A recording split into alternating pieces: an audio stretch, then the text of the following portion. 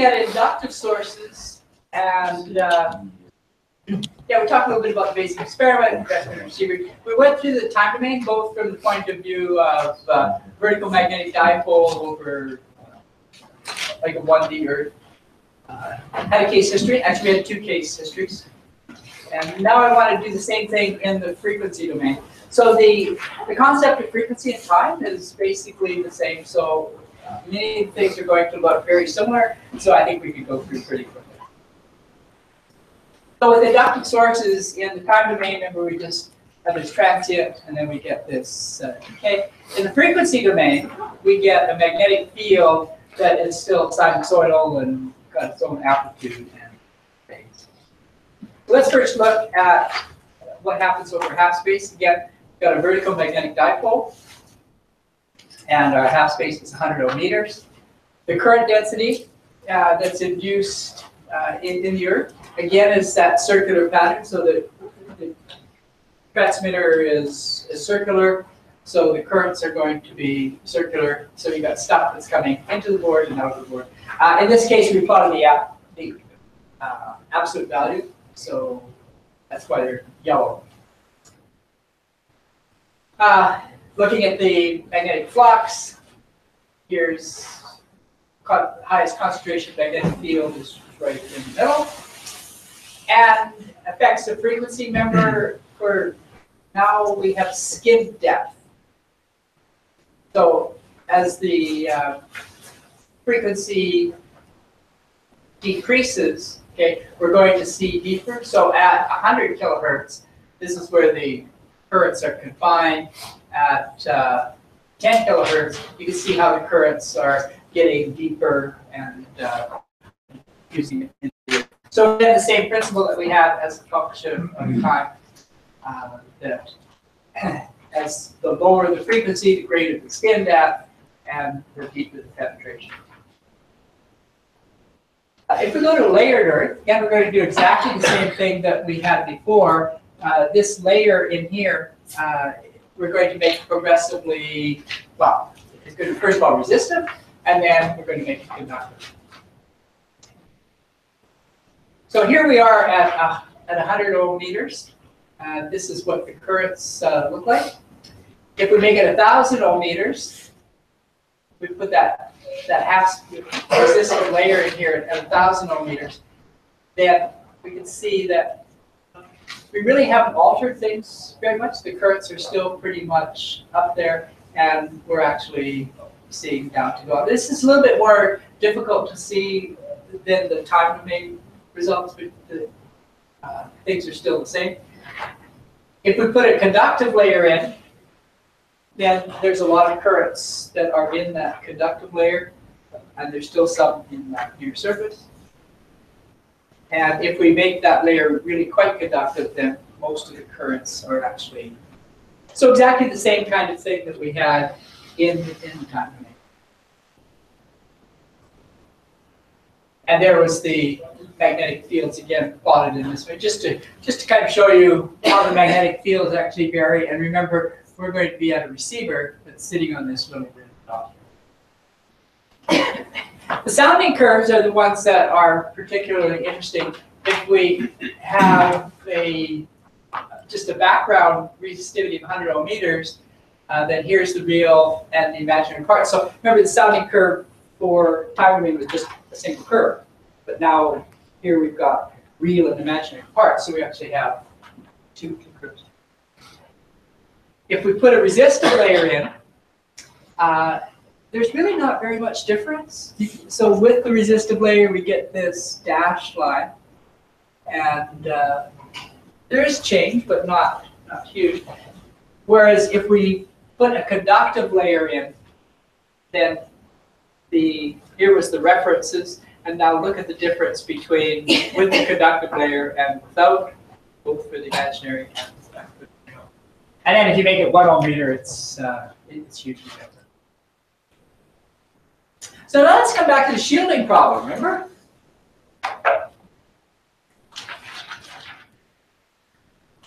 So that was the thing that torqued us off to start with. In DC resistivity, we couldn't see through that. But now in conductive process, we already know what to expect, right? What's going to happen?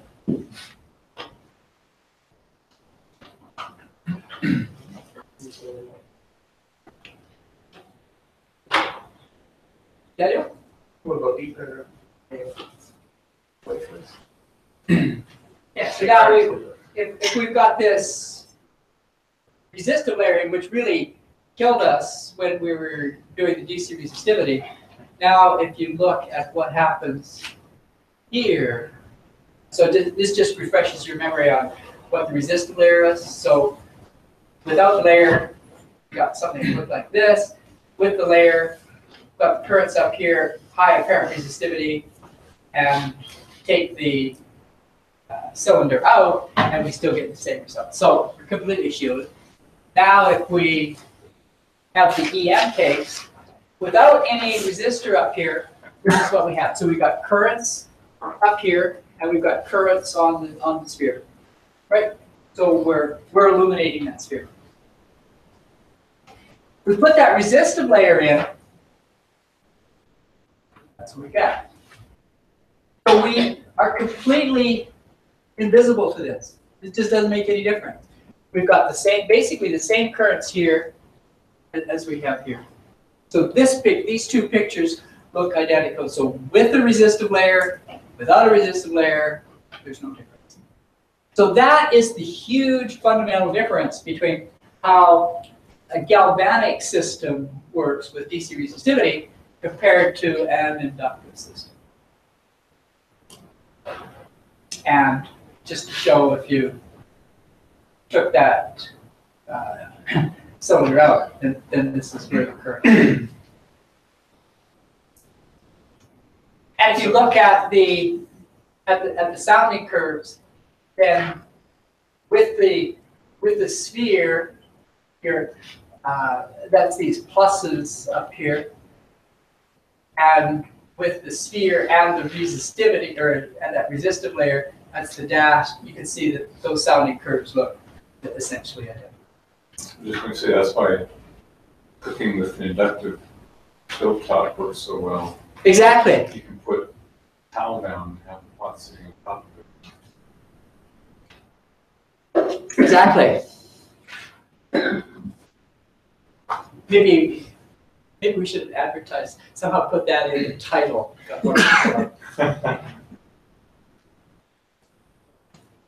So what about a conductive layer? So in DC resistivity, we ended up with, it kind of channeled the current in here, and it screened us from that. So what's going to happen here?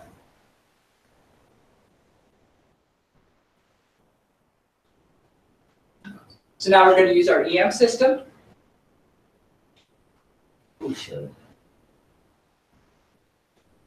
Won't see what it is. Pardon me? We will not see any smell.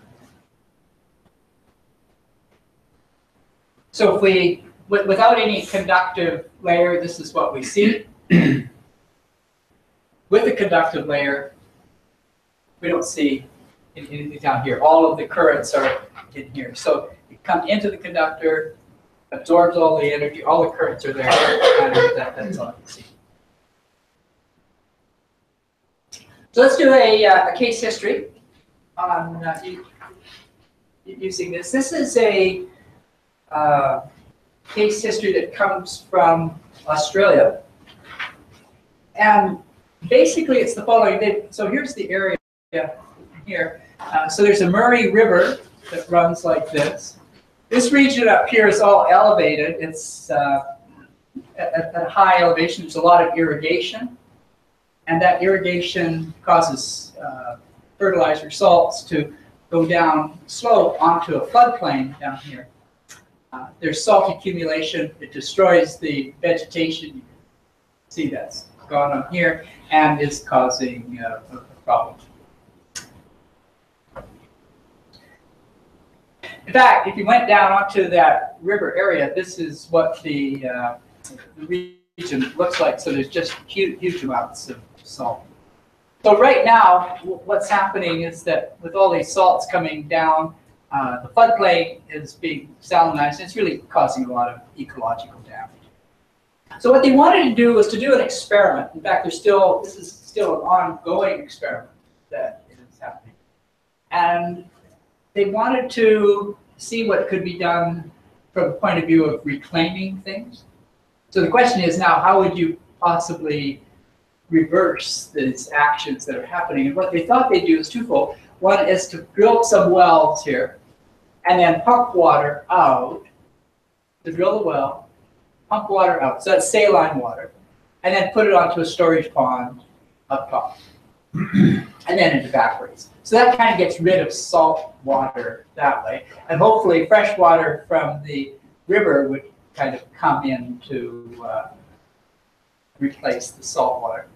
The other thing is that they could also inject fresh water in some region and try to kind of push the salt water out. So that's kind of what they did. Got injection wells here, and then they've got a region in here where they're going to inject fresh water, and then they're going to monitor things as a function of time. What you're seeing up here in 2006, they did a DC resistivity survey across here and got the electrical resistivity profile, and that's shown up here. So the blue is very resistive, basically that's fresh water, and the red is quite conductive, that's basically salt water. So after they did this experiment of pulling out here and putting water in here, then they redid that DC resistivity experiment, and you can see how far in the blue extension is. So that means that there's fresh water that's going in, and yeah, so it looks like it's kind of made a difference, so that there is some potential for perhaps moving that salt water. On the other hand, clearly what they need to do is to have some way of monitoring what is happening here as a function of salinity. So that says, oh, well, maybe we should do an EM survey because we've got these large electrical resistivity contrasts between fresh and saline water. So the saline water has got maybe 3 to 5 Siemens per meter. The fresh water is really low, and that's really going to be the diagnostic. So they're going to do a survey. In fact, they did a couple of surveys. They did a sky temp survey, which was a time domain, but they also did a resolve system, which is a frequency domain. And here's the resolve system. I've kind of shown you this a little bit before. It's got horizontal coplanar coils in it. So here's your transmitter and here's your receiver. And then there's 5 different frequencies, anywhere from 400 hertz to about 130,000 hertz. And yeah, the lines were flown in this direction here.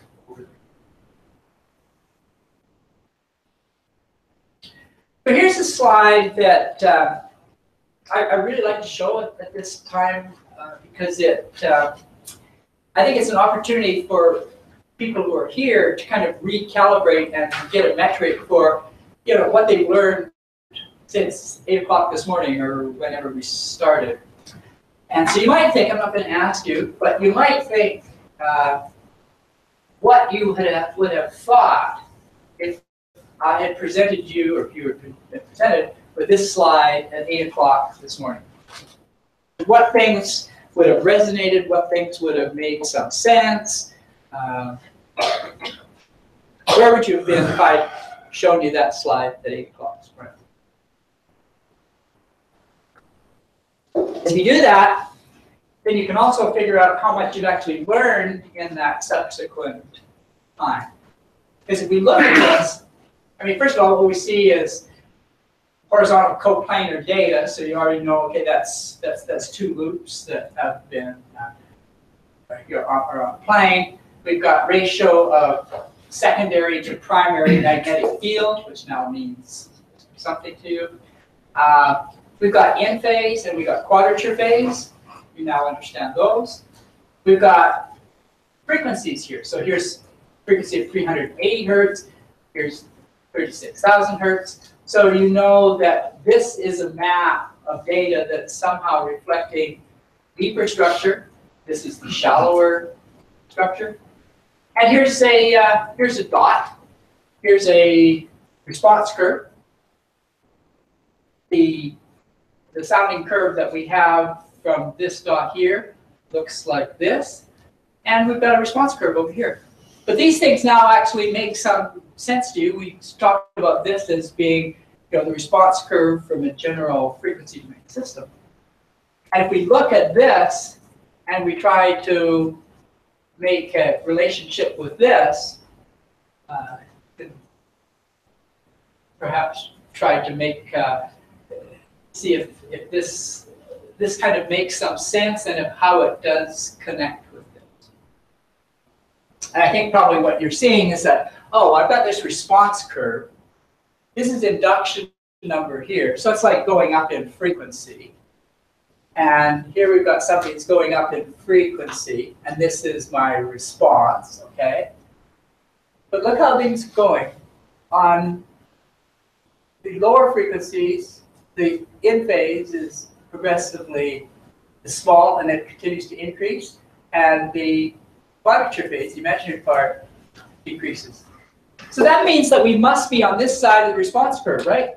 Because as we go up in frequency, then the real part is increasing and the imaginary part is decreasing, which is just like this, which is telling us like, okay, we're on a we're over a very highly conducting region here, and these things are actually making some sense. So we look at all of this information, and we see, yeah, there's really substantially high conductivities coming in these regions, particularly at depth, and we're starting to look at that, and it's meaningful. That's always nice. If somebody can show you a picture and you look at it and you see a whole bunch of things on there that you resonate with and you understand, not only does that make you feel better, but also increases your ability to get good information from who's ever offering that to you, right? Because as soon as you show some indication that you actually know what you're talking about, it really perks up the contract. So now we're going to take these data, we're going to invert them. And now the same thing we did before, 1D inversion, stitch them together, and we get these regions sort of high conductivity and regions of low conductivity. And then to interpret that, they end up with realizing that, okay, the salts are flowing this way. These are regions of high conductivity. So salts must be inflowing into this system this way, and they're actually outflowing here. The blues are sort of extending outward from the river. So it gives you an idea of where the salts are coming in, and which portions of the river are actually being freshened. Somebody was asking earlier about time lapse, I think. Yeah, so here is an example. This has been reflown in 2015, and that has provided an opportunity to see what the difference has been. We don't actually have those results, but there are significant differences in. So that's basically it. You've got this region up top that is losing these fertilizer salts and then coming down into the river, and we kind of now understand where things are moving as far as system gaining salts or losing salts. Oh, yeah, there's a really short frequency domain case history that I thought would be interesting. It's interesting from a couple of perspectives. A main one being that the kind of fundamental things that we've been doing, they're easily scalable. So one of the great things about electromagnetics is that we can scale things to look different sizes. So we were in Tokyo a few months ago, and I was talking to a good friend of mine, Yuji Mitsuhata. He's actually the director for AIST.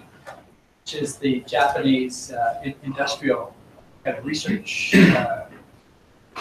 group that's connected with problems. And I said, what kinds of things are you doing? And he takes out his brochure, and on the front cover of the brochure is this picture. And I thought, well, how appropriate is that, right? Because we look at this, and what do we see? Well, we've got oil and natural gas production offshore. We've got a seafloor EM experiment. Maybe it's connected with methane hydrates. There's groundwater, seawater interfaces being looked at. There's CO2 storage subsurface, or maybe aquifer storage, radioactive waste disposal. We've got hot springs, maybe a geothermal reservoir coming up here. There's mining, so acid mine drainage, mineral deposits, big users. So all kinds of things that they're currently working on, but these are actually all parts of things that are connected with the disk. And I thought, well, that's a perfect image. Anyway, so what were they doing? There was an earthquake in Japan, and that promoted a landslide, which subsequently covered up a couple of cars and buried people. And what they realized, they didn't have an effective response to something happened. You need to quickly go out and survey the region.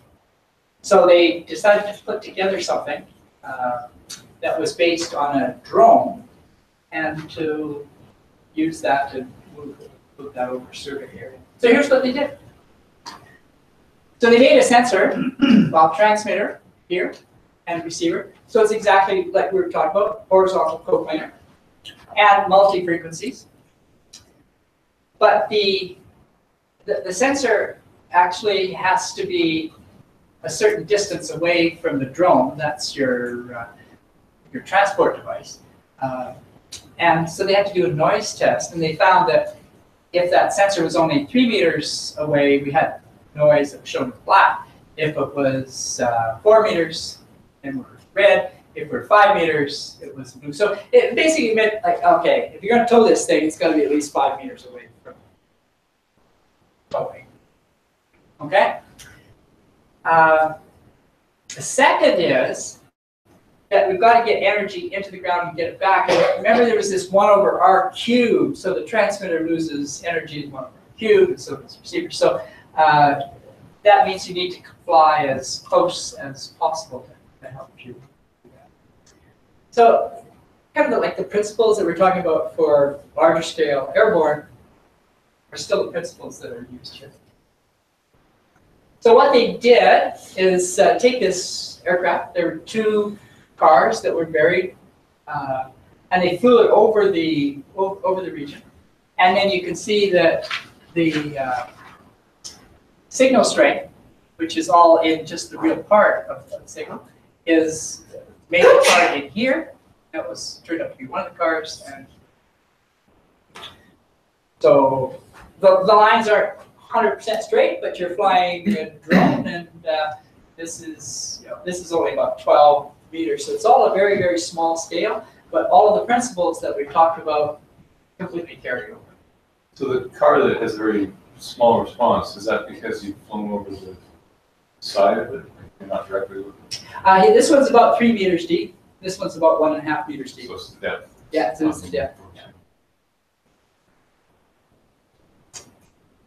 Anyway, we've got a whole host of case histories. We won't go through them, but there is case history for minerals.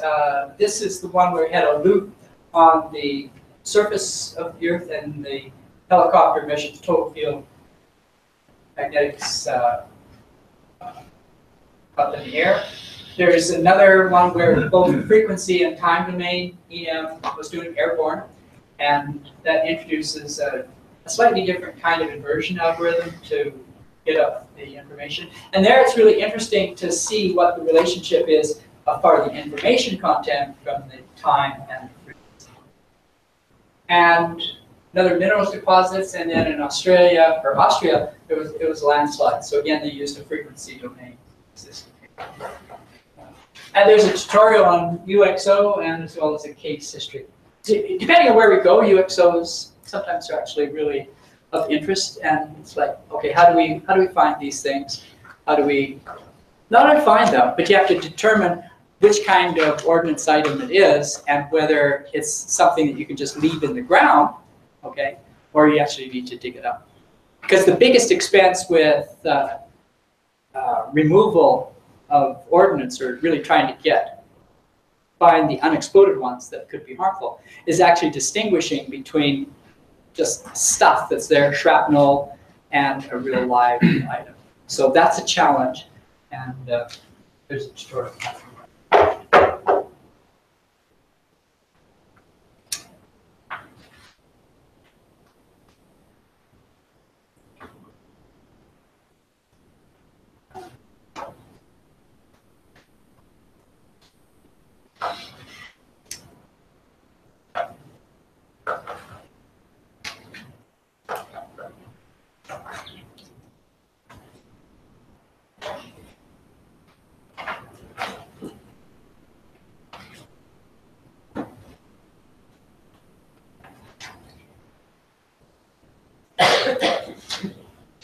Okay, now I want to switch gears. I want to go to grounded sources.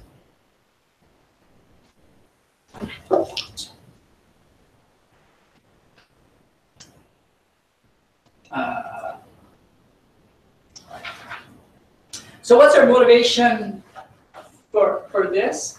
There's actually a lot of places that we can't use inductive sources, especially if we're looking deep in the seafloor.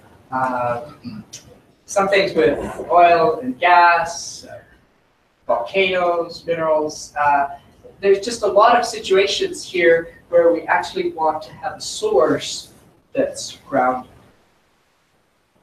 And what this does, it provides an opportunity for us to look at two things that we've looked at this morning and put them together. The first was the DC resistivity experiment. So there we had ground electrodes, and then we had these currents that go through. And the other was inductive sources, where we had time-varying magnetic fields gave rise to currents. In this experiment, we're actually going to do the following. We're going to take a wire, put a generator on it, ground it, and then we're going to put in a time-varying current in here, which is going to give rise to a time-varying magnetic field. And that is going to generate vortex currents, as well as we've got these DC currents. So there's, in doing the ground sources, now we've got the ability to kind of merge the two things that we were talking about this morning. So the first one, I just want to establish one piece of intuition here, and that's if I have an electric dipole in a hole space. So what's a dipole? It's just like a little bit of wire, okay, maybe a little generator that's attached on. And I'm going to run it so it's a DC, and then I'm just going to eventually turn it off. At DC, the currents kind of look like this. And now I turn that off, and the question is, well, what happens? So I turn this off at 10 to the minus 4 milliseconds. There's a diffusion time. And the current system looks like this. A little bit later, like that. Later, later, later. The concept that is important here is that if I have a current filament and then I let it go, that it just sort of diffuses outwards in all directions and loses amplitude. So the amplitudes on here are really greatly different. So this is 10 to the minus 1, that's 10 to the minus 2, it's 10 to the minus 5, 10 to the minus 7, 10 to the minus 8, right? So the yellows here are kind of deceiving. Things are really scaling down in amplitude. But the important part, and this is the thing to carry away, is if I ever have a current that's been in here and I no longer have a forcing function, just diffuses outward and inward. So let's now look at frequency versus time domain. And we've kind of been through that. The main part with the harmonic currents is that there's it's always partitioned into a real and imaginary. So just to show you this, and this, I think this really emphasizes how related both frequency and time domain data are. So what I'm going to show you a sequence of plots in which this is a time. So after shutoff, this is a time of 10 to the minus 4 milliseconds. I take the reciprocal of that, now I get a frequency of 10 to the 4 kilohertz. And we're going to look at what the currents are in both of them. So at this level here, the diffusion distance is 4 meters. The skin depth is 2 meters. And this is what the two currents look like. At 10 to the minus 3 milliseconds, we've got this comparison. 10 to the minus 2, we got this. 10 to the minus 1, we got that. And at 1 millisecond, we got something that looks like this. So the bottom line here is that, if you're trying to kind of make your way between a frequency and time domain system, if you look at particular time and then took the reciprocal of that you'd be ending up with a frequency that had the same kind of currents. So early time high frequencies are the same. Late time low frequencies are pretty much the same. Okay, so now let's start to put things together. So we're going to have a bipole, which gives us we're just going to plunk a positive current in. And it could be laid out in a horseshoe, it could be a straight line. And there's a lot of geometries that you can work with, but we're just going to use a simple example of this point, just a half space, and just try to figure out, okay, what should we expect? Okay, so first of all, you think about this. Suppose I got a current just in a wire, current like that, and it's kind of going down. Right? So we've got current going this way and that way. What's going to happen to this system when I turn it on?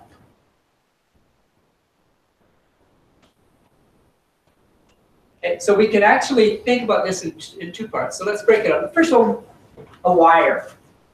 Suppose I got a wire. There's current in the wire. Now I just turn that current on. What's going to happen? Current will decay outwards and downwards. Sorry?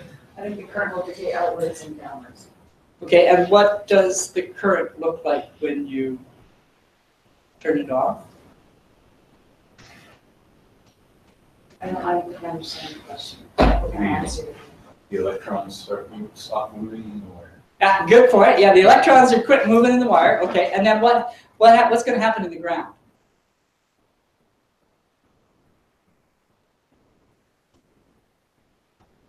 That'll start, I guess, current field will start becoming subject to. Right, so in that case, you're both in the same line, but we need to step back. Okay, what happens? What does the ground look like? What are the currents looking like immediately after I turn that current off in the wire? What direction? Sure. And what's their shape? The diffuse. Yeah, so everybody's right on, okay, after diffuses down. I want to get back to what happens, what do the currents look like immediately after I turn things off? Or what currents are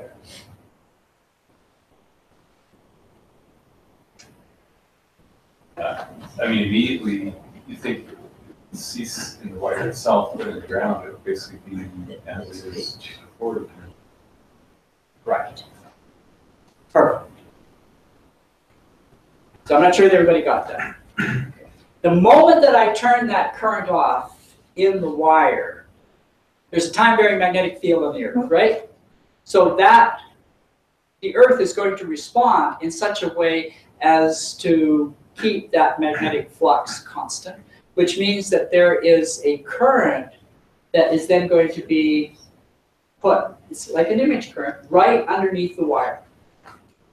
So the moment that I turn that current off, there's now, the current kind of gets transferred to the ground. And there's now an image, there's a current that is in the ground in the same direction as the initial current. And then once I've got that, then I come back to the statements like, okay, now it just disappears. But I first got to make that leap of the moment I turn it off. Now I've transferred what used to be a current in the wire. It is now in the ground. So that's the important part here. So wires are really, really important in electromagnetics because that is providing, a source of magnetic flux. And the moment I turn this guy off, there's going to be current in the ground, and then that is going to go off. Okay? What about these other currents? I turn the generator off. Now what happens to them? So those were the steady state. These were the currents in the DC resistivity problem. Anybody? So I used to have currents that were flowing this way. Now I turn my generator off. What happens to those currents? They're just going to flow away. So anytime you have an unforced current, it's just going to disappear. So they're going to go like that. So now I can put all those two things together, and I've really got two sets of currents here. One is, the kind of the current or currents that come from the wire, and the other was just this diffusion. So we can actually see that. So here's the case. So it's from one of the apps that provided. So this is a cross section. So here's the A electrode. Here's the B. So it's kind of currents are going in the Earth like that. Immediately after turnoff, or a short time after, you can see all the currents are really confined to the surface region. So that later they're like that, later like that, like that. Okay. So that's what's happening. Good. So now let's do one more thing, because this, if we work our way through this, then we've got a pretty good understanding about what's going on. That is that now what I want to do is I want to target. I want to put a target. I'm going to put a target right underneath the wire. And the question is, can I see this and how? And ultimately, we're going to come back and try to parse out which fields we want to measure. So here's the situation. We've got current going like this. It's going through here. So that's the DC resistivity part. So we've got good coupling here for DC resistivity, right? All these charges that are built up, no problem. We also have good coupling from an induced point of view, right? So we've got magnetic fields that are coming in here.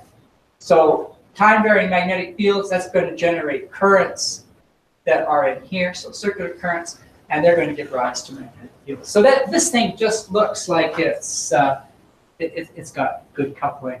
And yeah, so what we want to do is to see what the results are for doing this experiment.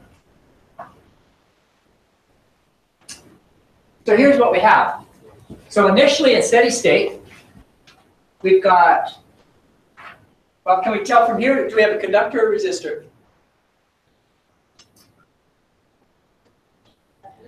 It's a conductor, yeah. So you can see how things are kind of being sucked in here, right? So there's a conductor in here.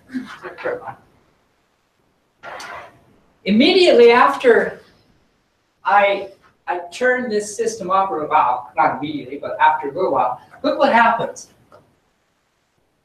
I get current lines that are going like this. So these are circular currents. These are vortex currents that are going through here. the main, the highest intensity is up at the surface, but these current lines are all going around like this, which means those are induced currents. Those are vortex currents going inside. A little bit later, these currents are diffusing in, right? So now we're seeing more yellow down the bottom. A little bit later, they look like this. So the currents are kind of going around. And then interestingly enough, at even later time, things that happen, they're no longer, the main currents are no longer circular, but they're actually going through this way. So these are kind of like galvanic currents, whereas these guys here are like vortex currents. So it's kind of interesting. There's a lot of stuff going on here, right? So we've got this block and there's this response. So we've got currents that are circular going around there, and then a little bit later, those guys die out, and the main currents are just stuff that's going across.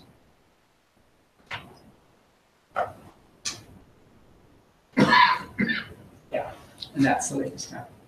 So that's sort of the summary. If we have a conductor that at sort of mid times, that the main contribution are these, currents are kind of circular in here, and then at later times they're kind of down that. So that's a conductor. One last question: what's going to happen if we have a resistor?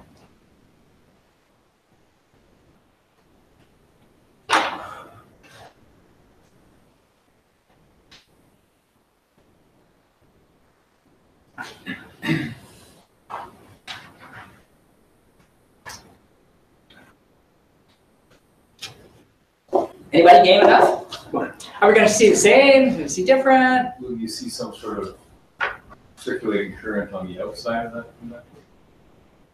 On the outside of the resistor? I thought maybe you want to induce, you don't put current in there, you have to induce another current. You don't get currents through the little cube, you only induce another current inside it. I think you were right, except for maybe. You'll only measure maybe the induced current from that, from your time varying magnetic field. Okay, you might have it right or almost. Anybody else? Okay, so think about the basics here with respect to how EM induction works with respect to conductors and resistors.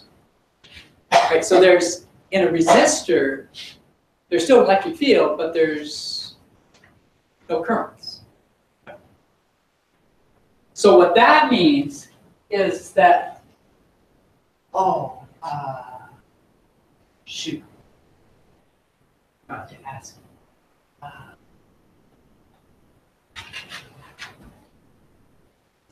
Rats.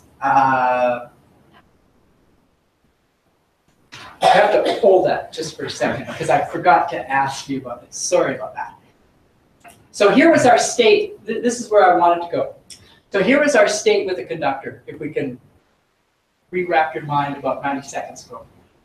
So at the initial states, we've got currents that are going like this, and late states, they're going like this. So now my question is, okay, which fields do we want to measure? Okay, so we're talking about electromagnetic fields, so we can measure E, we can measure H, either electric or magnetic fields. Suppose that I've got a, let's suppose I say that's the X direction. Okay, so that's X, that's Y. So let me make it easy. Suppose you want to make an electric, you're going to measure an electric field. Which direction or which component of the electric field would you want to measure?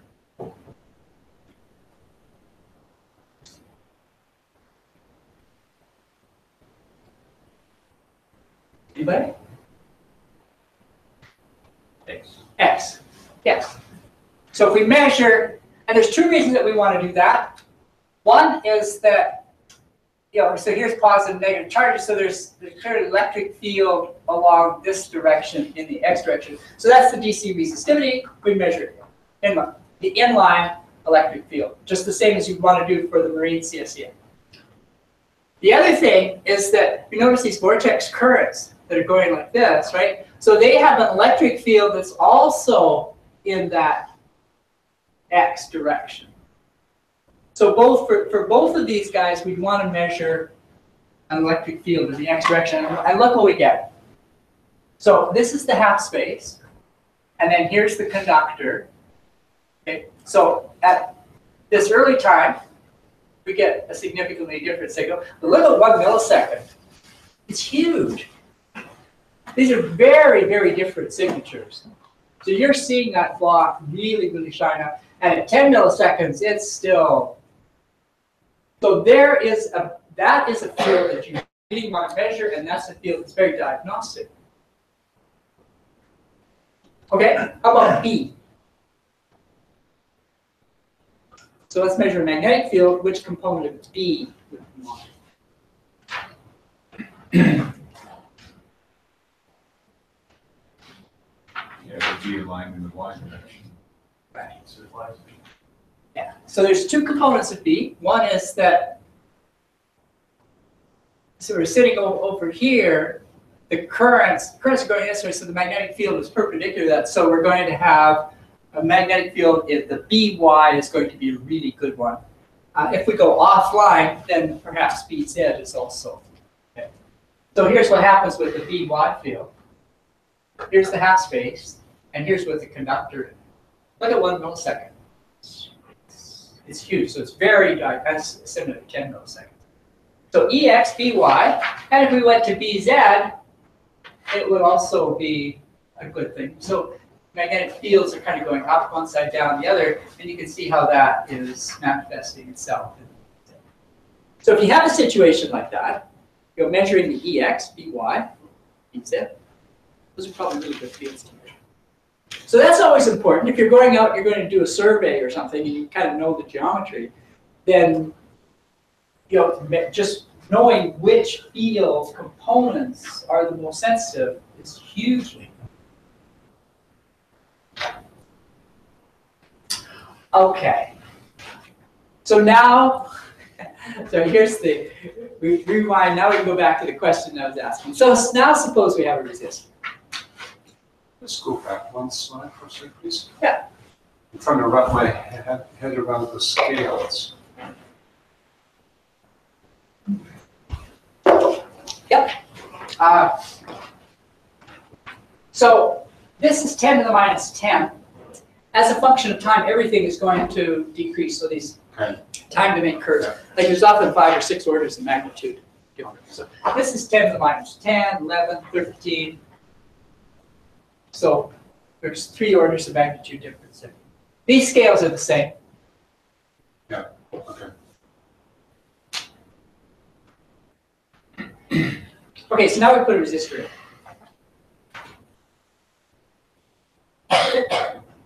So we can tell it's a resistor because we're kind of pushing stuff outward. And then the question is what happens at this sort of earlier time, the currents are like this, okay? So they're just going across. Later, they go across. Later, they go across. So there's no vortex currents, right? So there's an electric field that's going like that, but there's no currents because there's no conductivity.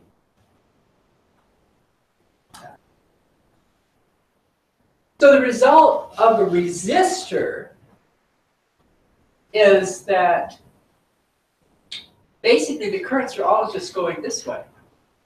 So it's just like galvanic currents, just like DC. So there's no induced currents.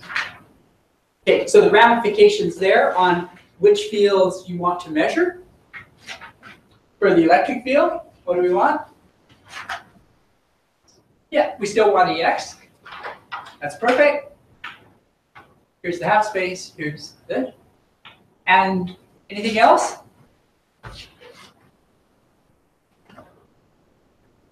For the conductor, we chose By. For this resistor, nah, not very much there. A little bit. And Bz, kind of the same.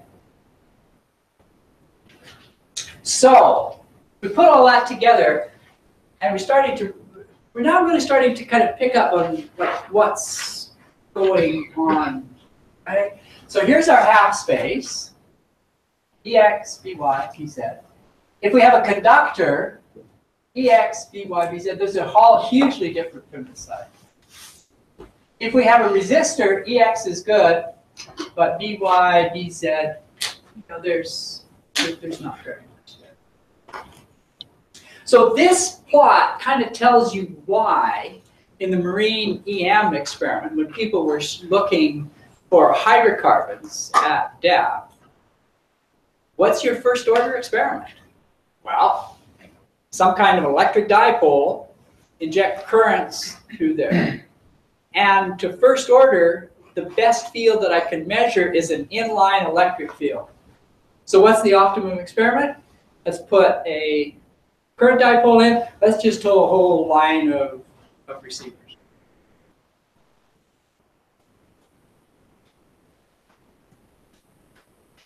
Again, just by understanding some first principles gives you some really major kind of advantages in understanding, okay, what experiment should I even consider as first? Well, I mean, from there we can go on. We can build complexities. I mean, if you have thin plates in there, you're going to get different couplings, both from the DC resistivity as well as EM. Change that, things you're going to counter. But you can tell, even from what we've just done with just a simple case, that things get complicated, right? Because we have vortex currents, and later we have galvanic currents, and yeah, at some point you just can't do anything more. You just appeal to numerical simulations and go.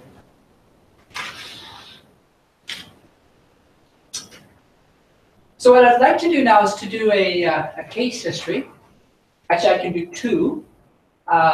One that has to do with the Deccan traps. How many people have heard of the Deccan traps? And good. What's in what regard? Plasma basalts. Pardon me? Plasma basalts. And okay, and any ramifications of them, or Ramifications for environmental considerations.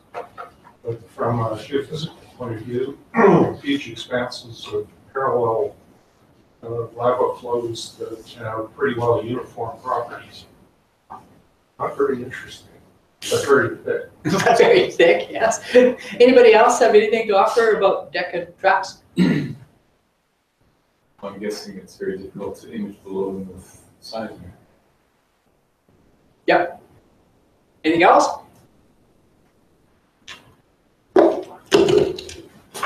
Well, there is something. These are huge flood basalts that happened in India occurring about 65 million years ago, plus minus, at about the same time that the dinosaurs became extinct. And there was for many years a hypothesis that it was all of the outgassing that came from these flood basalts that just marginalized the environment and led to the potential extinction of dinosaurs. That may have impacted. Now it's all believed that it was a meteorite impact in Chicxulub in the Yucatan that did that. But those are kind of the reasons that. But just millions of cubic kilometers of flood basalts were generated. So what this is of interest, this was actually a hydrocarbon promoted by the hydrocarbon industry because there are large thicknesses of basalt. It was virtually impossible, at least the technology that they had, to image below there. There was every reason to believe there was a lot of sediments underneath, and maybe those sediments contain hydrocarbons. The geologic understanding, or the best guess, was that the sedimentary thickness increased as you went from the north to the south. And one of the big questions is, can we somehow determine if there's a thickness of, what's the thickness of the salt and what's the thickness of the sediments underneath? So that was really the question. They did a DC resistivity survey.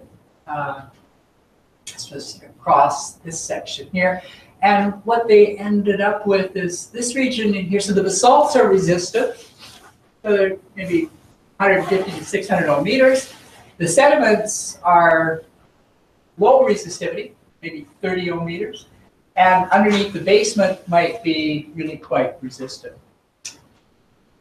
In this particular section, what they found was that flood basalts are maybe a kilometer or more, a couple of kilometers of sediments across here. But that was sort of early stage results, and it wasn't quite clear just how good those were. And also, what they were much more interested in is what happens as you go north to south.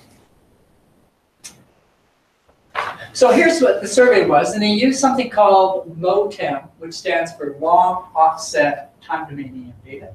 And basically, it's the following. We put a grounded source in here that's 1 to 2 kilometers long. And then you measure, anywhere from 2 to 15 kilometers, magnetic fields, either the E's or the H's or some combination of them. So that's the experiment. And they did about 10 lines of data. So here's 1, 2, so all these yellow places indicate lines. If you're going to do a survey, then you want to, first of all, do a little bit of survey design and testing to see if you can answer the question that you're interested in. In other words, kind of like a sensitivity analysis. So here was the first question. That had to do with the thickness of the basalt. If you took this time domain survey and you computed the forward responses from a basalt that was either 1.5, 2, or 3 kilometers thick, would you notice any difference?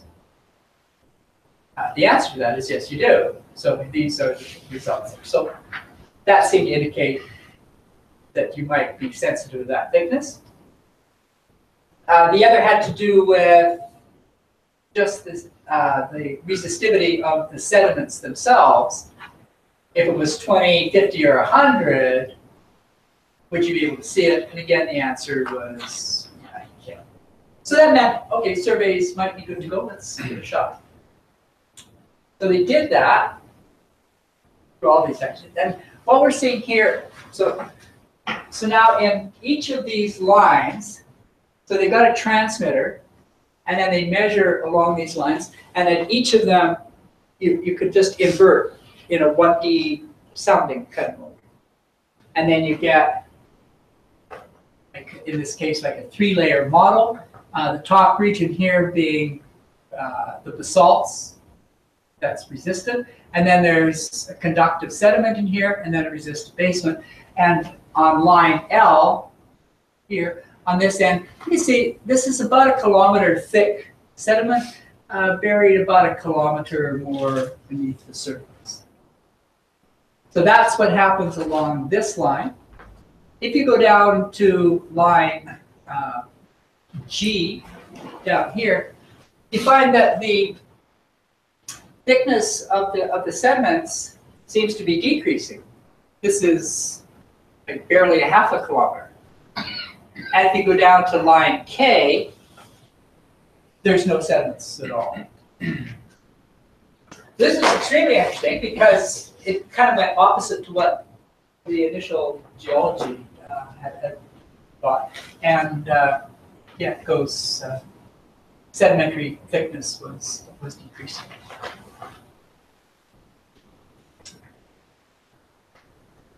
In electromagnetic induction, it's not necessarily just the electrical conductivity of the layer that's important. It's really the conductivity thickness product, something called the conductance. And in those previous plots, we plotted off the conductance at each place and imaged that. And it turned out that this is the region up here that has got the greatest conductance for the sediments. So now, okay, well, let's drill it. So they drilled that. Prior to drilling, this is essentially what they had interpreted. I mean, it's a simple interpretation, but it was basically what was done. There's a basalt up top down to a depth of about 1,400 meters. And then sediments for another 1,500 meters, and then basalt underneath. So that's what they had obtained prior to, well, after the inversion of the EM data. When they drilled the well, it actually came up pretty close to that. So this upper region in here is all, top 1,400 is Deccan trap, and then there's this region in here is all sedimentary stuff, and then underneath here you've got the salt basin. So it actually worked out pretty well as far as kind of gross matching of what the geological output well is. So anyway, it's kind of an interesting case history. Again, it's kind of the salt hydrocarbon motivated, but it shows that by taking electromagnetic data in the time domain and inverting it, you can get out something that's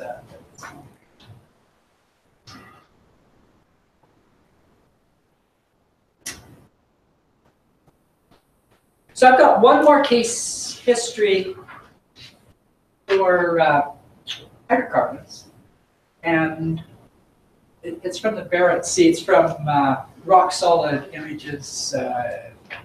Does the following. So we're up here in Norway. It's Barents Sea. It's a hoop fault complex, and it's an area with no hydrocarbon reserves. And the seismic is pretty good for getting all of the structural information, but it's not very good from the point of view of determining the hydrocarbon saturation. And what you really want to do is to kind of not only find the reservoirs, but make sure that you think it's high quality hydrocarbon as opposed to fizz gas or water or something like that. So the question here was, okay, can we use both the seismic and whatever borehole data that they have and the CSEM to really help kind of characterize the reservoir. So this is what the marine EM experiment is, and here's the reservoirs down here, and the question is, okay, are these guys good quality hydrocarbons or not? But why does marine EM offer some promise in here? This diagram really kind of summarizes things. So on this axis here, we've got the acoustic impedance. And this axis, we've got the resistivity. What we're looking at here are different colors. So the blue is wet. The yellow is 20% gas or just fizz. The green is 80% oil, and the red is 80% gas. If you look at acoustic impedance, so if you pick a particular acoustic impedance, let's say this number here, and you go all the way across, you get blue, yellow, red, green. So there's acoustic impedance simply doesn't distinguish those.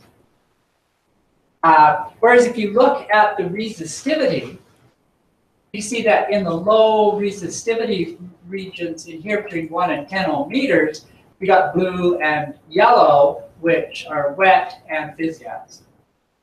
If you look in here at 50 ohm meters or more, you got green and red, which is 80% gas or 80% oil.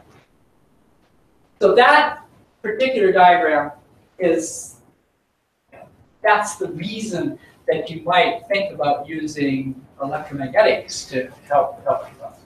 And if you look at the resistivity as a function of hydrocarbon saturation, you see that below saturations of about maybe 0.7, the resistivity is 20 ohm meters or less. But beyond that, it rises really quite steeply, so that the resistivity for 70 or 80% is actually really quite high. So now we're going to do a survey. We're going to collect, or they collected, CSEM data coincident with the seismic data with simultaneous cables.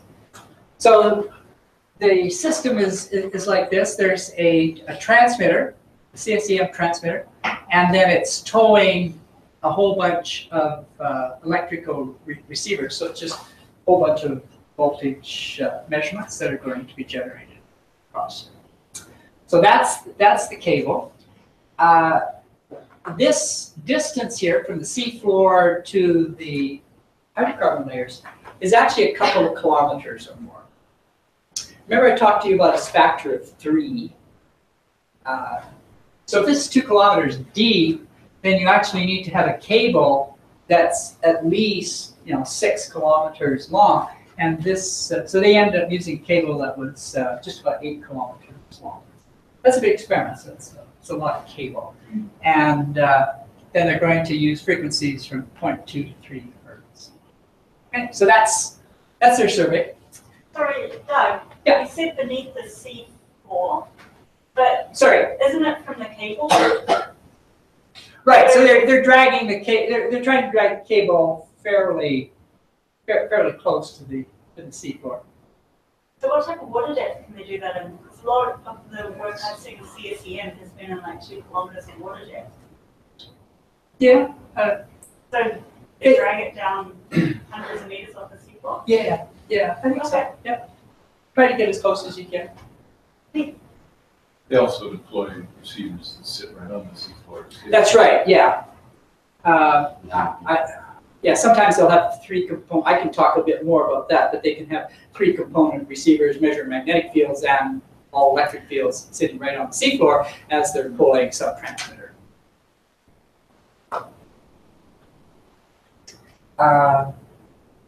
Yeah. So here's their CSEM survey. Went like this, and then they did one line across here. That's the line we're actually going to concentrate on. And there's 4 wells that really are of interest. So there's alternative, that was drilled and was dry. And then there is Central, which is here, which was drilled and is productive. So those are kind of like the control wells. So those were assumed to be known. And then Hansen was here and Ballan over here. Those are going to be validation wells. So the idea is to try to see, okay, which of these guys might be high quality hydrocarbon or both or none. Okay?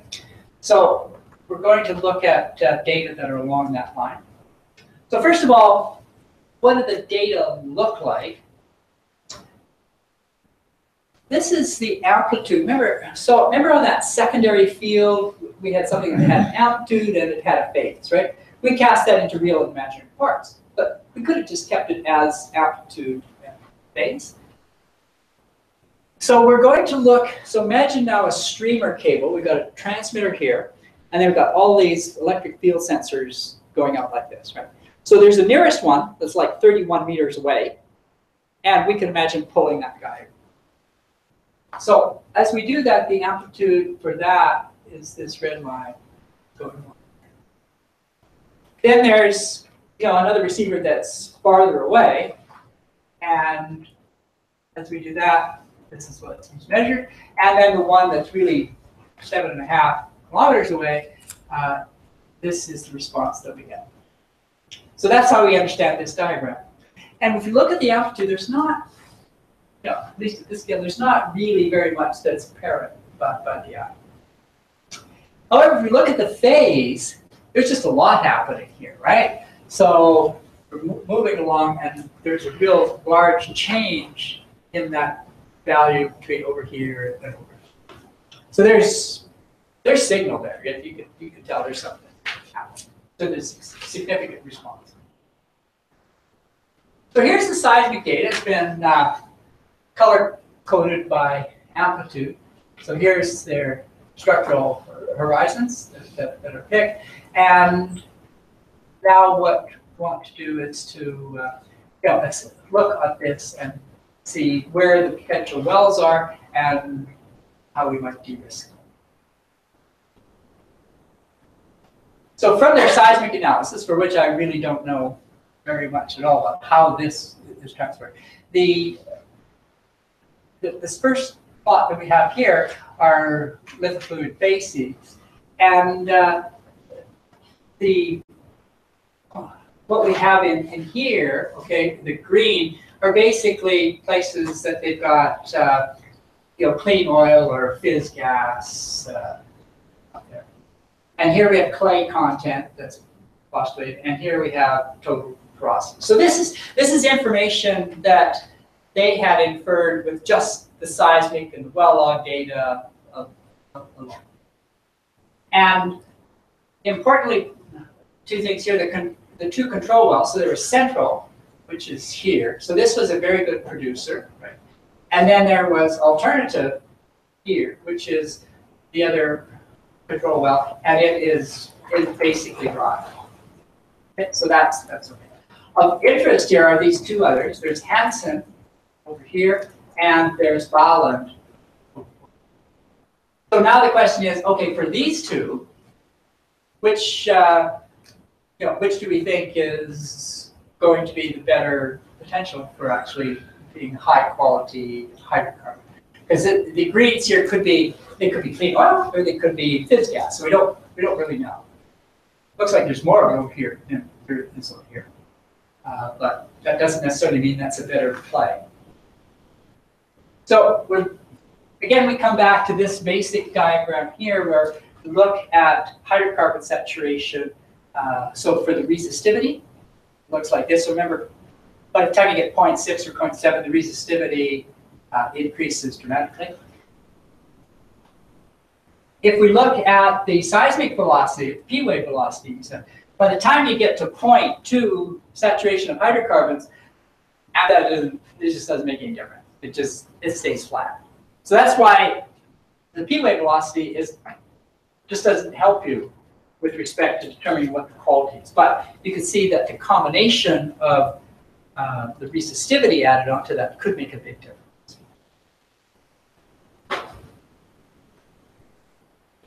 So the CSEM is then processed, so it's inverted, and clearly the guy who really stands out is Central here, but that's already known. That's controlled. That's productive. Of the two validation wells, Baaland and Hansen, Hansen is definitely more resistant. It doesn't come up quite as nicely on this diagram as what it might, but I think even you can see that this is more resistant than that.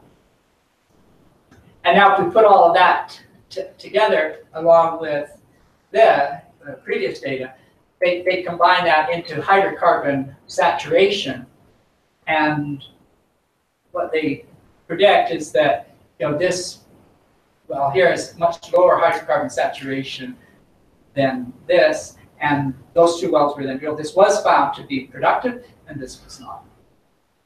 So based on this upper plot here, where you might have gone ahead and chose Baaland over that, the incorporation of the CSEM has de-risked things and suggested to do something. But I think it's kind of a nice example, and certainly one of the nicer examples that I've seen, even though this is now a couple of years old.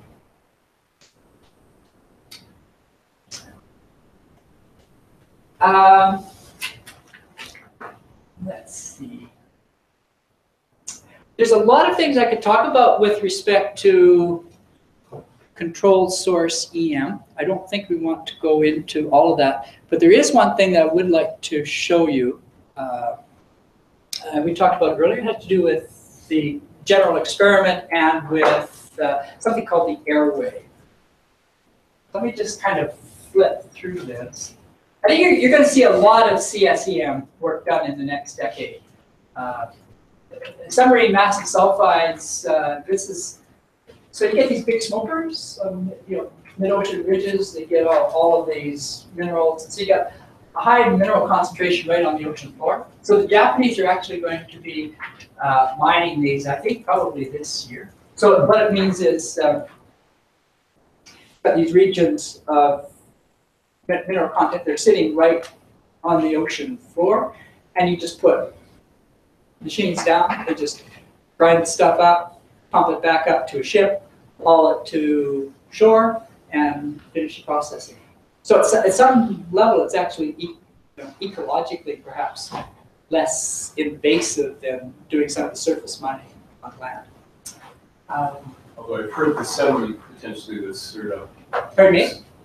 Sediment that's stirred up potentially will take years to settle back. Yeah, good. There's no free lunch. Undoubtedly, yeah. But I think that it kind of depends upon the footprint that you're dealing with. And so, yeah, there's nothing that we can do that doesn't come without a cost. I think you're going to see the Japanese. Anyway, there's methane hydrates, tectonic studies, offshore UXO, and groundwater. So there's a lot of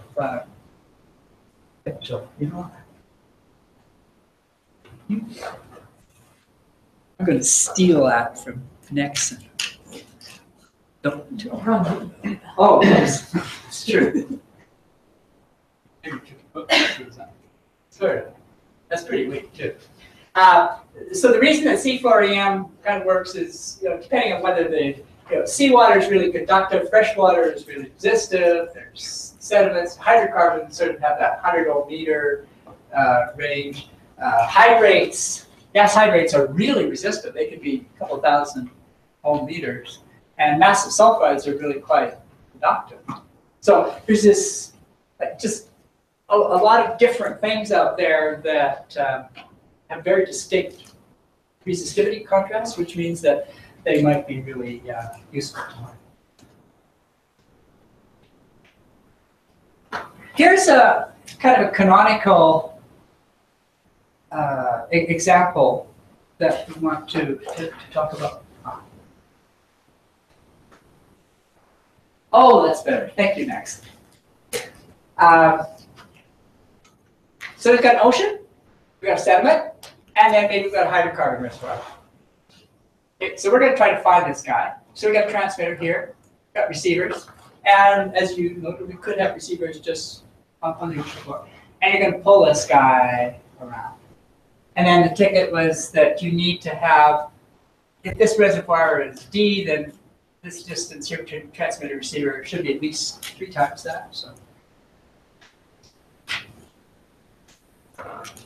yeah.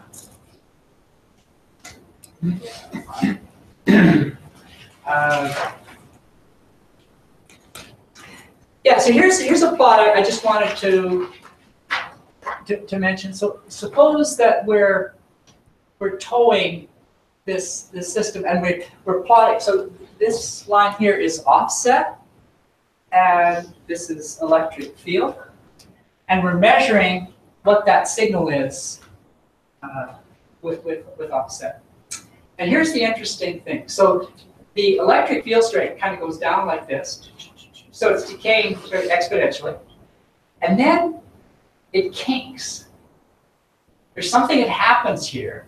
And instead of kind of continuing down, it goes flat. And the question is, what is that guy? What's happening? And what's its effect? Now, if we put in a hydrocarbon layer in here, if that hydrocarbon layer is sufficiently close to the sediment interface, it might actually be that there's a signal from the hydrocarbon layer that sort of exceeds this, and this thing is not a problem. But if the hydrocarbon layer is deep, then it could be that the hydrocarbon layer kind of comes in like this, and it's sort of some signal in here that you're really interested in, but whatever is happening here is overtaking In our case here, what I'm going to show you, that is the case. So here's what happens if I put in the reservoir in here, then the signal looks like this. So this is hugely different, like with the reservoir or without. That's big signal. You know, we could capture that and determine that there's a hydrocarbon reservoir there. So this would be like the ideal case. Notwithstanding, there is a question about what is happening here. And what I want to do is just show you a movie that explains what everything is. It also serves as an opportunity to kind of revisit some of the fundamentals that we've done before.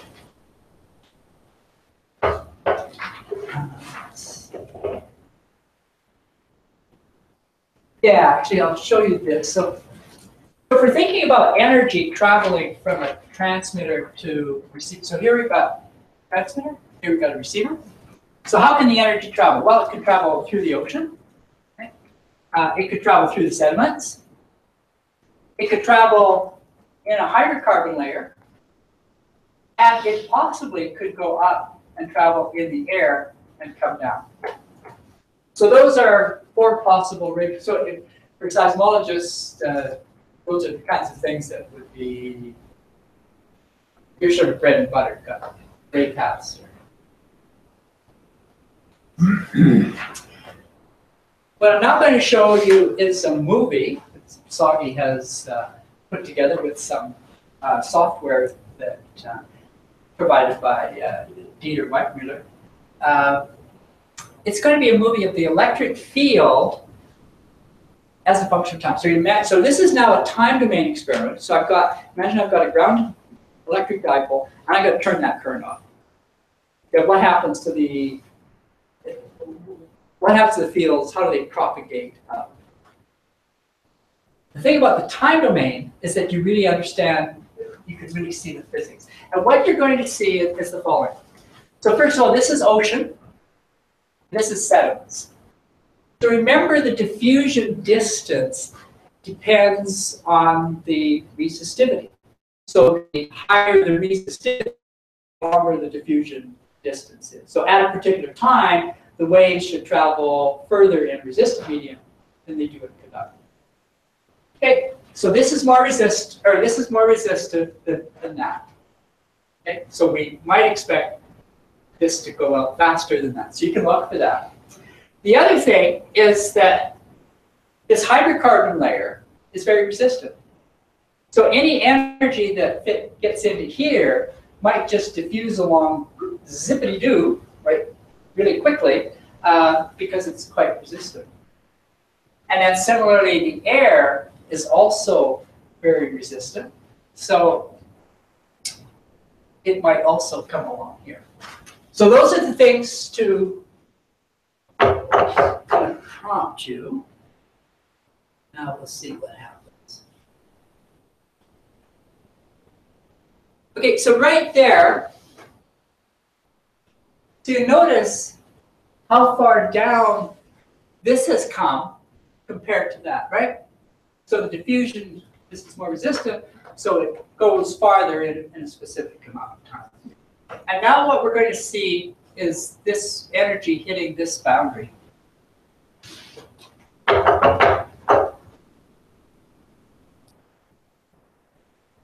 Okay, so now the energy is just about to hit. Watch. Okay, see?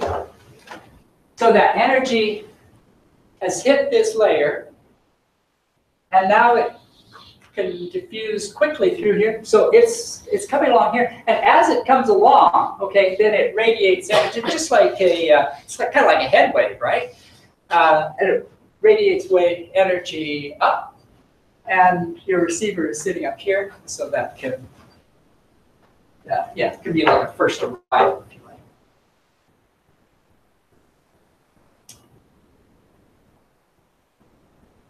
Okay, yeah, so the next thing is the energy that went up here, and you can see that it just flashes through. I missed it.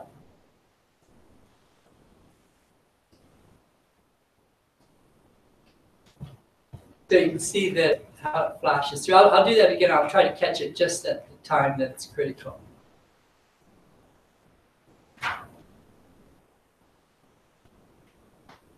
Okay, so whoops. Back.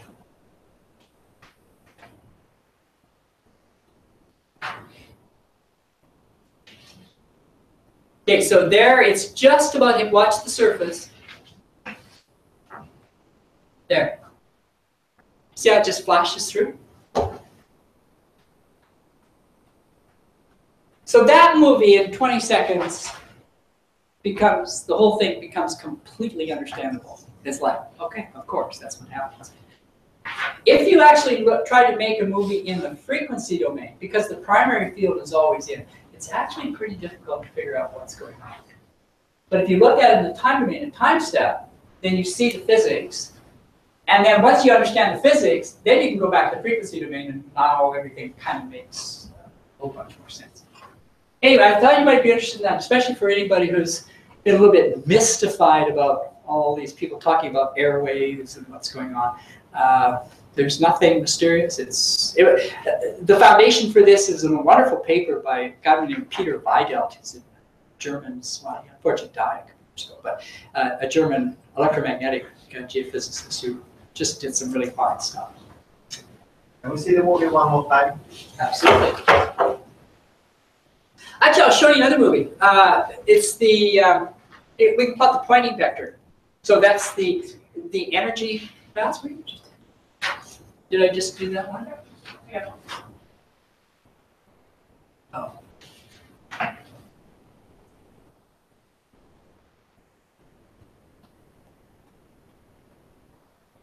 Okay. Yeah. Okay. Let's see.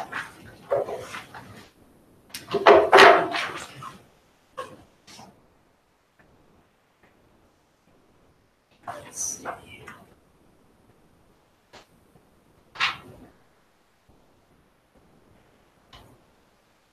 Yeah, so there is something on methane hydrates here. So the flattening of the curve in the background field up there. Yeah. Is that basically that airwave then? Yeah, so the air wave comes in, and then it propagates down, and that's now it's like the first arrival coming in. Exactly. Yeah. So since presumably you know the bathymetry, can you model that airwave and remove it from the results? I think that's probably what people have been trying to do. There's certainly a lot of work done on trying to remove it. I'm not sure where the state of the art or practice is with respect to it. For those people who have done DC resistivity,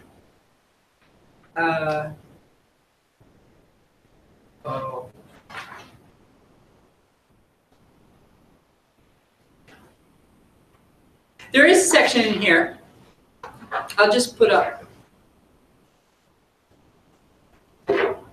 I'm just going to put up this one slide. It's a little bit of a teaser. If people want us to talk about it tomorrow, we can. But yeah, we're talking about DC resistivity is going on, and then you turn it off, and then you kind of look and see what happens here. But if you actually think about what's going on, you could think about this as also being a time domain experiment, where you've got a DC, DC current, and then you turn it off quickly, and then you measure fields right at early times, and those are like a time domain, induction survey, and you could actually use those to recover the electrical conductivity.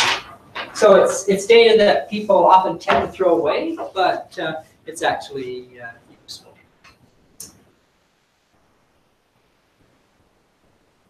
Okay.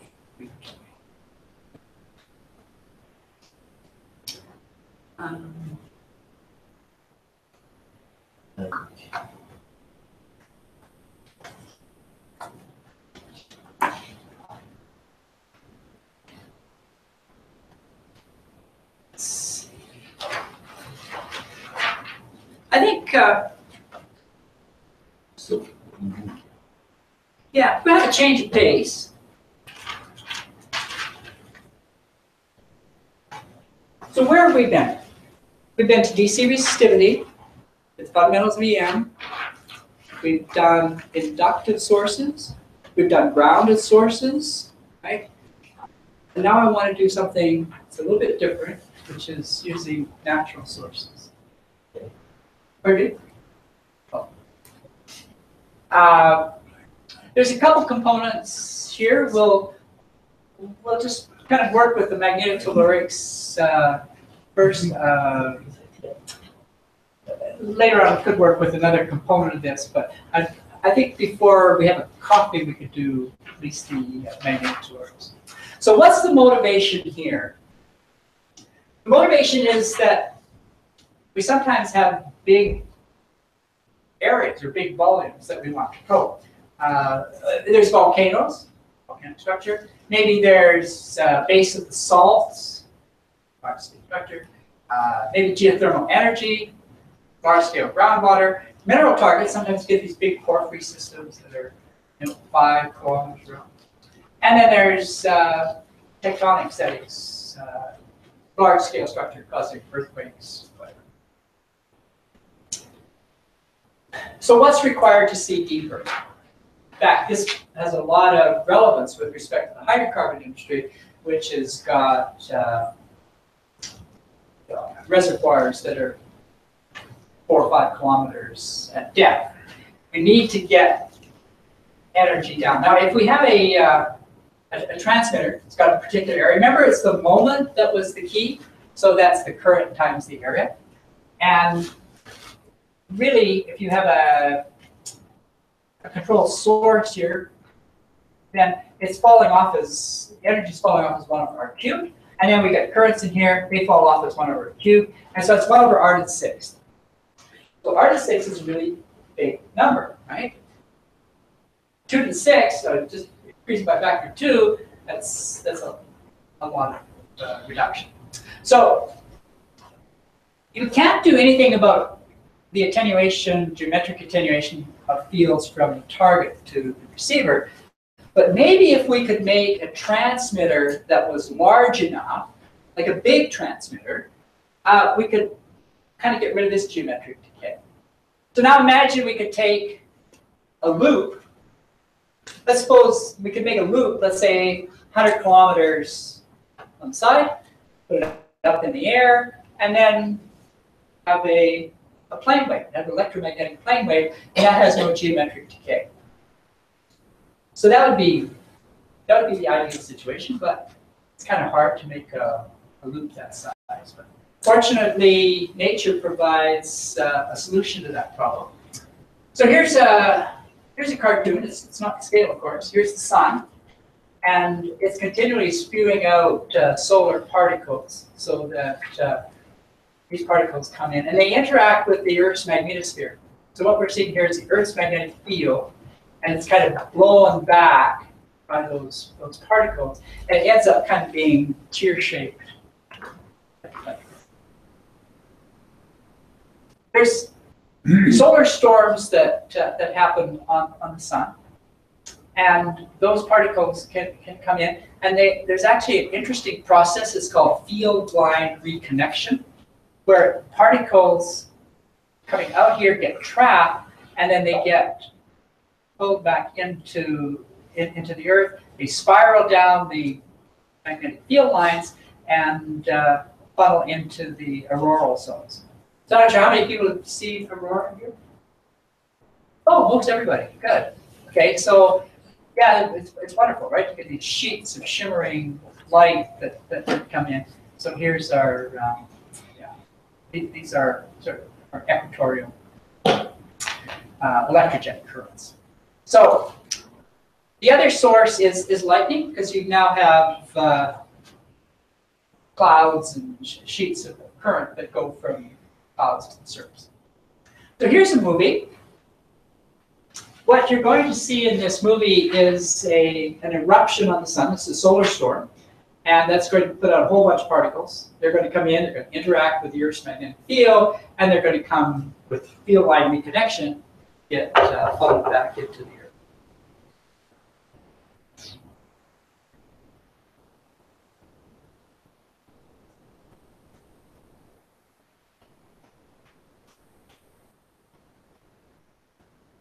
So there's the solar disturbance. Now we got particles that come out. And now they're going to be blown around the Earth's magnetic field. And then there's this amazing thing that comes along with the field line reconnection. It goes snap. Particles get blown in. And then funnel down into the aurora.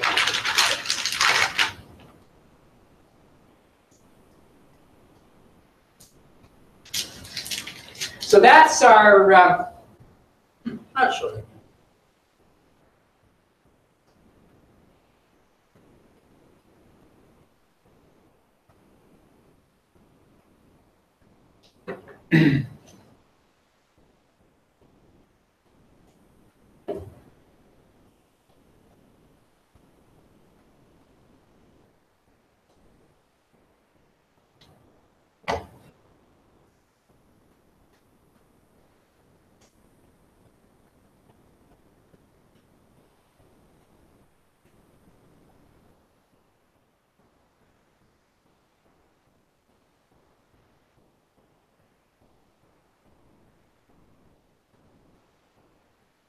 Yeah, that, good, yeah. Is this movie available somewhere? This is, yeah, it's on the web. Okay. Sure that we have the link for it. I'll find it. Yeah. So that's on the time scale of hours, right? Yeah, yeah, so it'll take a few hours for that solar storm. That's why they have these geomagnetic storm indices. And so they monitor the activity that's happening on the sun, and then they can predict when the solar storms are going to hit. Because these things cause huge damage or have the potential, right? Because now you've got big currents, time-varying magnetic fields. One of the biggest things is that our power grid systems, right? So a power grid system is just a big, bunch of connected wires, right? So they're like a big loop. Now you've got these currents that are there. Time-varying magnetic fields comes in, that induces an EMF in that circuit loop. And if you can't monitor that and sort of control it, you can get a voltage surge that goes. And that happened in the late 1990s, all through the eastern seaboard of the United States and in Canada. This great big blackout that comes about because these extra voltages that go in just cause the transformer to burst. And then, this one bursts, and now it's like a series of firecrackers going on. And if you can't shut things down quickly enough, you can cause havoc to your whole system. So there's actually now a lot of effort put into working with these geomagnetic storms. And one of the reasons for doing this magnetotelluric survey, and I showed you that one MT in Australia. There's another one for MT in North America. It's to use magnetotellurics to get the electrical structure of the continent, because when you have a big storm that comes in, it induces telluric currents into the crust, and those can funnel up into your grid system. So you have to know what's going on.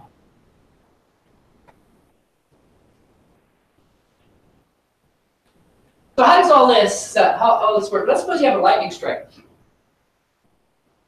So we got this current, and now we got an EM field that kind of propagates. But there's a region about 100 kilometers to 500 kilometers, called the ionosphere, that is very conducting.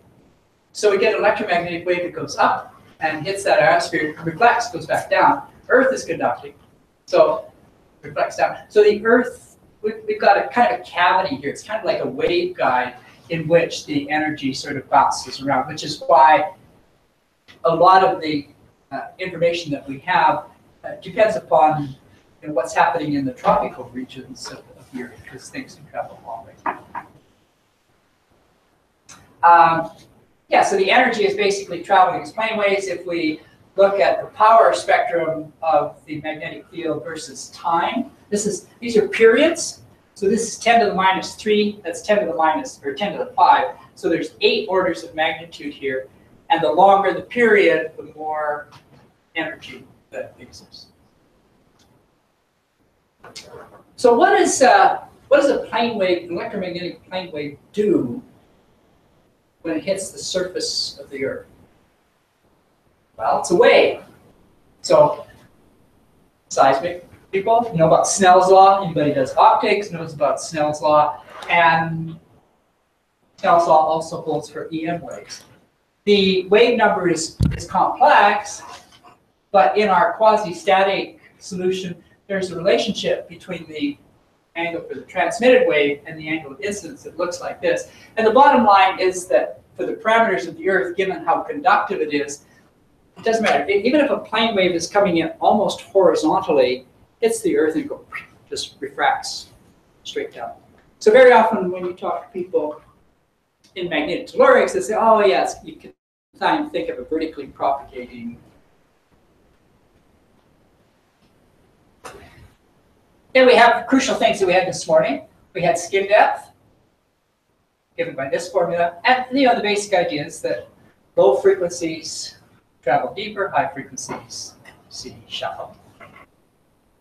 So what's the difference between natural sources and controlled sources? Well, for the control source, we kind of know everything. We've got the transmitter location, we know the details of the waveform, geometry, we know everything. So that means we can actually model this exactly. The natural sources, that's a different kettle of fish.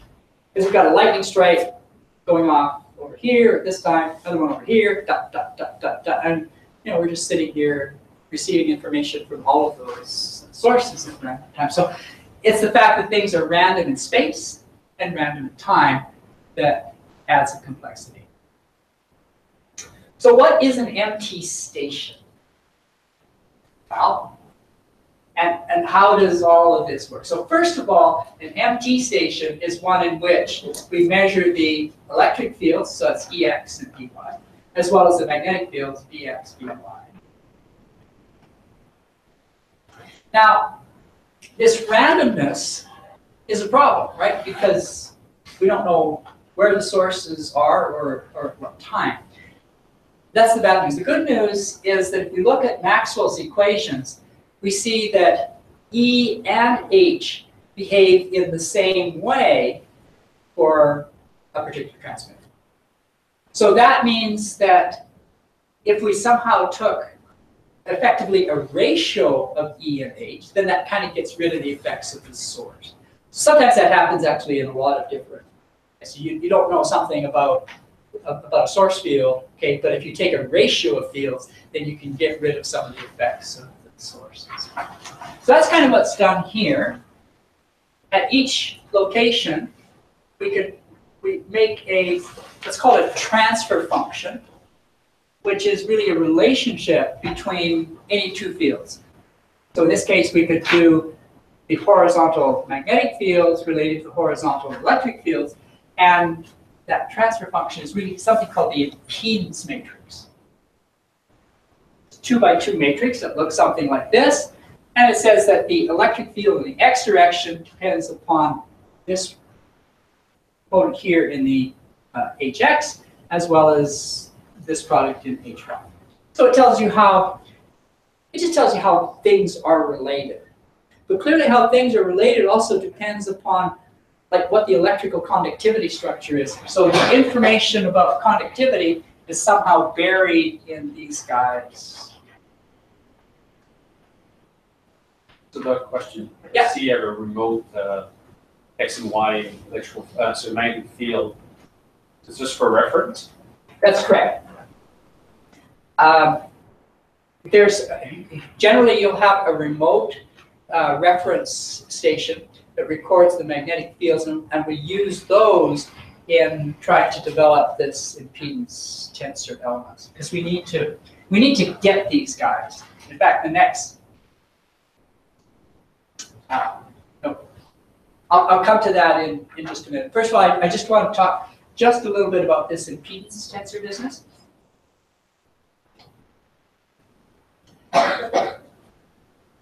In electromagnetics, it actually depends a lot on, which way the electric field is impinging on a boundary. So I think it's the same in seismic where you have P waves and S waves, depending on how, which component is crossing a boundary, things behave a bit differently. We have in electromagnetic, what's called a TE mode, where the electric field is parallel to an interface, and a TM mode in which the electric or the magnetic field is parallel to an interface. So those are two modes, and in this one, the electric field is actually crossing an interface. That'll turn out to be. If we have a homogeneous half space, then the impedance is given by essentially the ratio of EX upon HY. And here's the important formula. If we square the impedance and divide by this, we actually get out the resistivity. So we always need to have some way of kind of going from whatever value we're measuring to resistivity. And this is a formula that allows us to do it, just the same as we did in the DC resistivities one. Impedance is a complex quantity, so there's also phase. So here's how things work in one dimension. In one dimension, our impedance matrix is just got off-diagonal elements that are the same. And we can take that impedance and generate this thing called the apparent resistivity using that particular formula. So imagine we got this. We got a 3-layer, 100 ohm meter over 10 over 500. And now we're going to look to see what this apparent resistivity is as a function of frequency. So in this case, we're going to have high frequency here. And the reason for that is that high frequencies have a very small skin depth. So this must be related to the near surface of the Earth. And as we go down, we're going to see deeper in depth. So look what happens. At very high frequencies, the apparent resistivity is 100 ohm meters, which is exactly what this is. As we go down and make it lower frequency, we start to see this layer here, this 10 ohm meter, and the curve dips down. Doesn't quite get to 10, but it goes down. And then, as really much longer periods, it goes up, being affected mostly by this 500 ohm meter background. So the apparent resistivity, just even looking at this, that tells you, like, okay, here's 100 ohm meter half space at the surface, gets more conductive, then it gets more resistive. So that's kind of nice. For a 1D problem, it transfers quite nicely. We have an app that can be used to look at that. Play around with different parameters. In 2D, things are just a bit more complicated, and we have to kind of worry about these two modes. The first is the TE mode in which the electric field is parallel to this boundary. So what we've got is a layer that's 100 ohm meters here, and then it goes to 10 ohm meters. So we're going to do a transect across here and look at the apparent resistivity. And the apparent resistivity does something like this, which is kind of nice. So over here, it's 100 ohm meters. Over here, it's about 10. So that's good. Doing things that we want. What happens if we're going to do the other mode in which the electric field is crossing? Well, now things get more complicated. Remember, if we have currents that are going across a region in which there's a conductivity contrast, then we're going to get charge buildup and discontinuity in the electric field. And you can see that here. So now if we have the electric field going this way, then the electric field looks like this, and the apparent resistivity takes this funny looking thing. So that's interesting, right? So you have the same structure, but just depending upon which way. So if the lightning strike was over there, or it was over here, you'd actually get two different apparent resistivity profiles.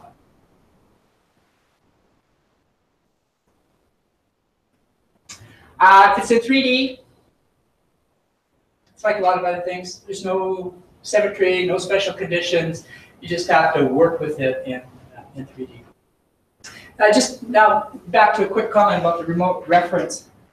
How do you go from the data? So what do you do for the data? You're just putting out, say, some probes. You're just measuring the electric field as a function of time. So like this, right? So here's E field, here's B field. And they're all coming. It's a superposition of a whole bunch of sources here and there. I mean, it's just a mishmash. What you really want to do is get something as a function of frequency, but you can't just take a Fourier transform of that. That's just not going to work because you've got a whole bunch of different sources there. So what you do is take your time, your very long time series, divide it up into a whole bunch of windows, take Fourier transforms of each of those, and here's where that remote reference comes in. You do some stochastic averaging, and then you get out an impedance that says, on average, this is going to be the relationship between my horizontal magnetic fields and my electric. So there's a lot of stuff that goes into that. It's way too late in the afternoon to do that. But that's kind of the idea, and the reason for that is that you're hoping that the noise at the remote reference is not correlated with the noise that you're having locally. That's the big issue. Once you do that, then you just increased your signal to noise. Inverting the data, it's the same as in control source. The one problem that arises is you really don't know what the boundary conditions are. And that causes a bit of extra work to be done just to make sure that they're not, that's not problematic. But otherwise, it's the same as inverting CSE. You have a question. Yeah. So going back to the previous slide there. So, because I'm sure this 90-killer survey, I mean, if you cover a large area, it would probably last for days, right? I mean, you don't do this kind of survey in an afternoon. You probably have to run a couple of days to get the survey, right? Done? Depends what frequencies you want to get. So if it takes a couple of days to run your survey, or even say, in worst case scenario, a week.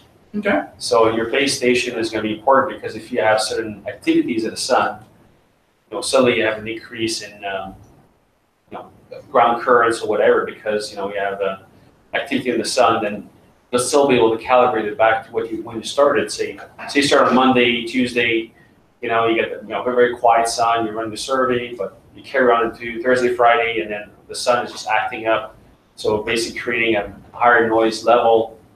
But because you're calibrating back to the baseline, to the remote site, then you're able to compare back all that data along the same standard or the same reference, right? The Fourier transforms that are done for the remote reference would have the same time windows as these, right? And then what you're really asking for is sort of localized, is the localized noise independent at the two locations. Okay. And that's really what your hope is. If you've got large scale induction, that's actually signal. So that's going to be good.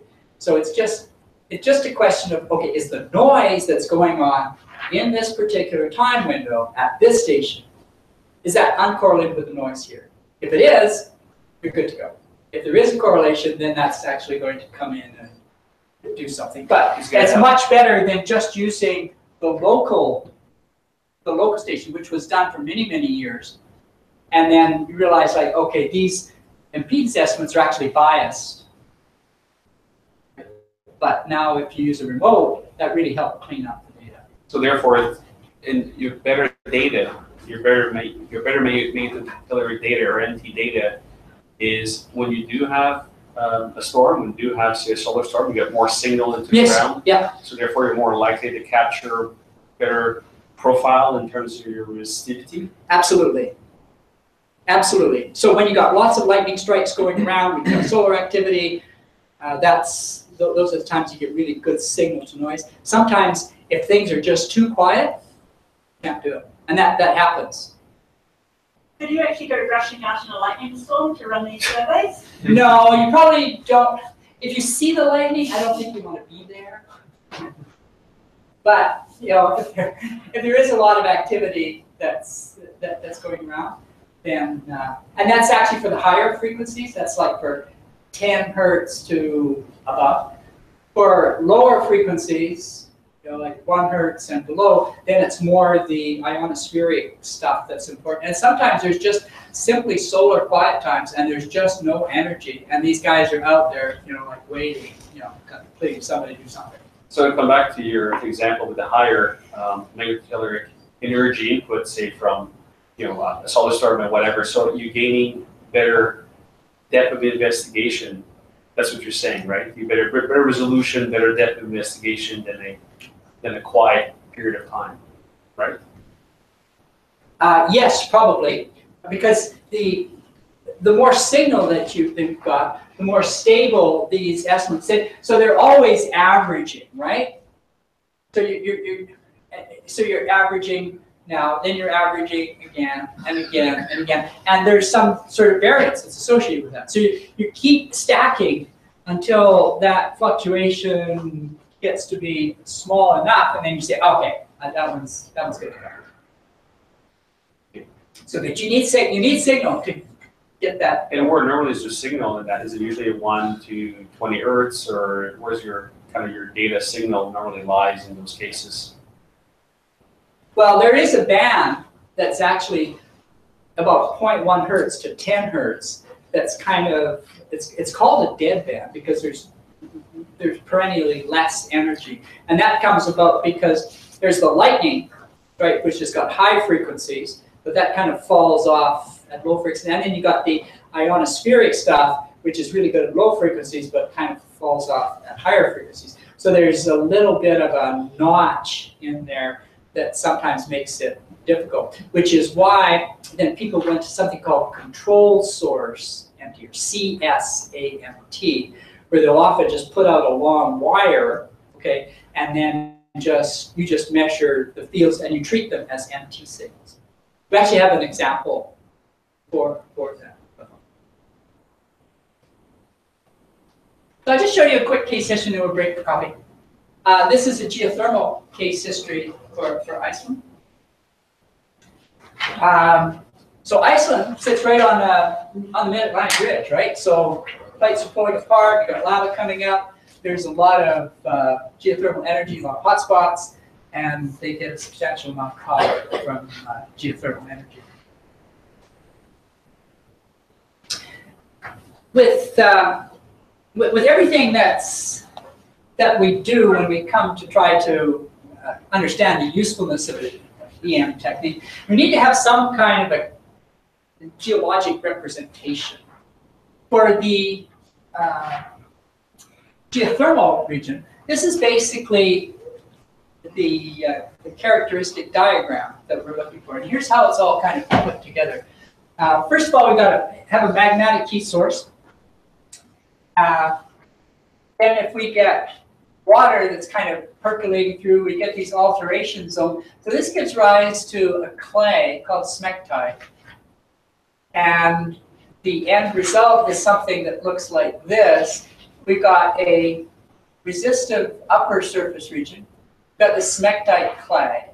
And then there's basically a resistive core. It's kind of like a host material. And then there's regions in here that there's a lot of extra circulation, hydrothermal circulation. And those tend to be lower resistivities. So the upshot is that we're going to look for something that looks like this, where we've got kind of a conductive region in here, up top, and then the reservoir must lie below, so it's in this region below here, and it's going to lie in a region that's moderate resistivity. So the experiment's going to be done as an MT experiment. This one used 133 stations. Wide frequency range, 300 hertz to 1/1000th hertz. And there's a remote reference, a couple of kilometers away. I just want to concentrate on two sites. So there's a site 1 and site 3. and here's the site 1. Here's the apparent resistivity. So the red is like the ZXY, and the blue is the YX. So here, notice right at very high, so this is high frequency, that's low frequency. So here we're looking near the surface. So first of all, we know the red and the blue coincide. That means like if I'm looking this way, or I'm looking this way, not making any difference. So it seems like, okay, that must be one-dimensional.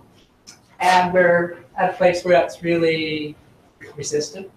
And then it goes down, right? So we lower resistivity, that gets conductive, and it goes resistive, conductive, and resistive. But the curves split. So that means there's something going on. It's certainly not one-dimensional. It's at least 2. And the curves look like that. Okay? Fair enough. If you go down to location 3 down here, look what happens. First of all, the resistivity drops way down. It's like an order of magnitude less. And the curves are split right from the get-go.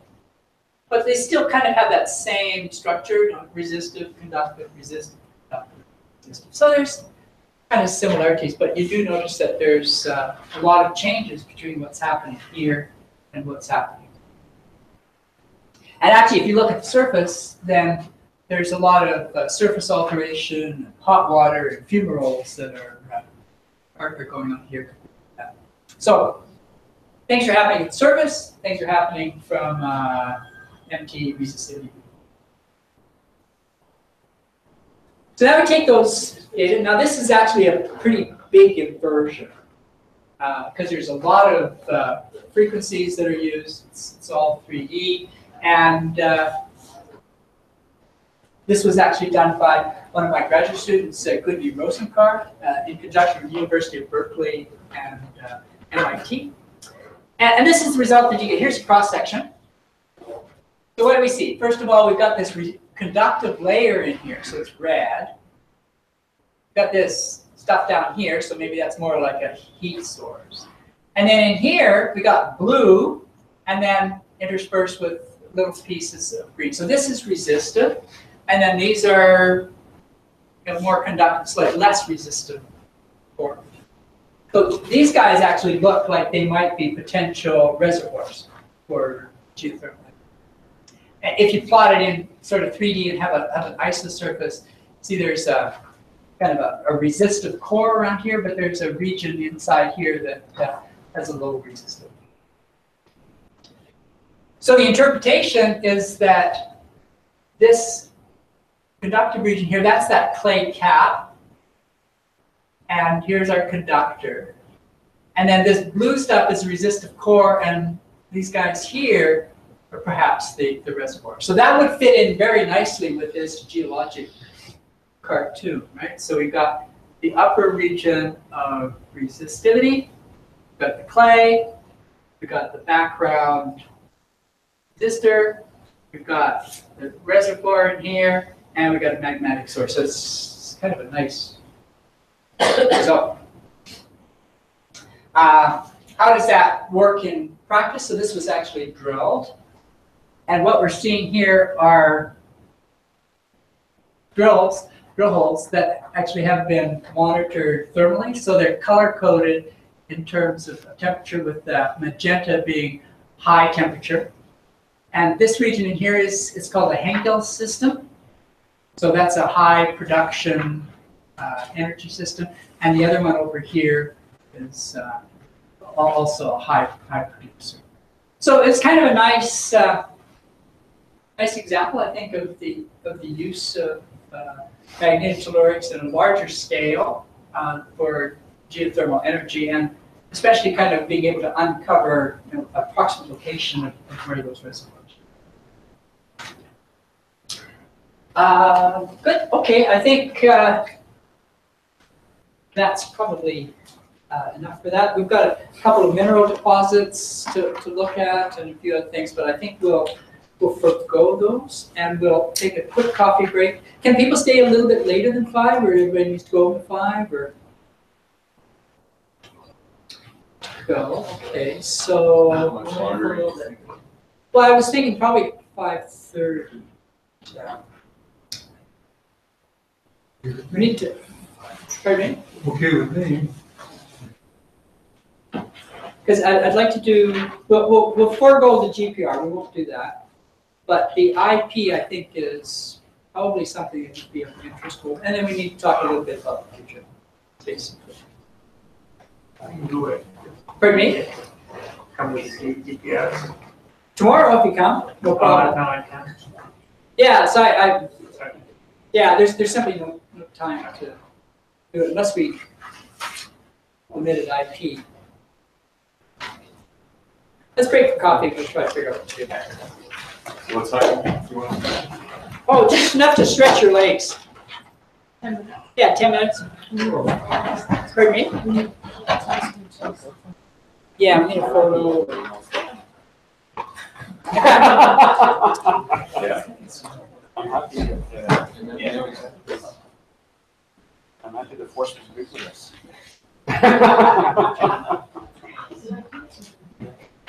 Like, seriously?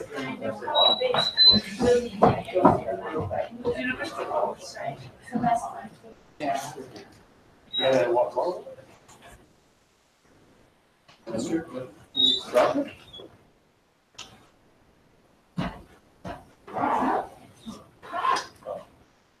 Shit, it's not really like you about it.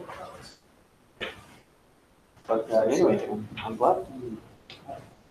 It's really.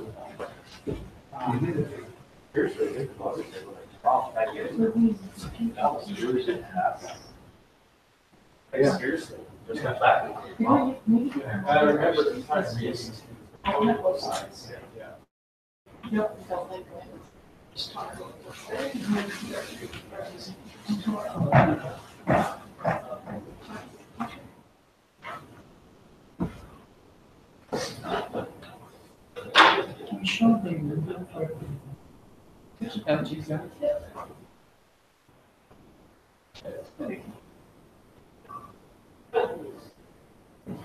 Yeah, that might work.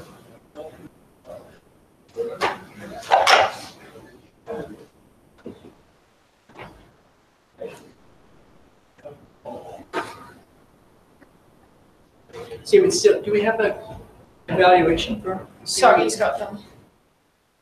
Should hand them out sooner rather than later.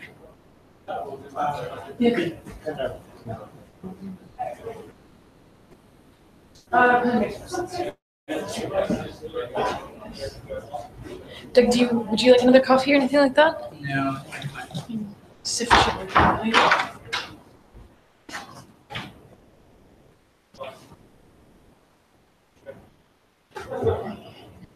No.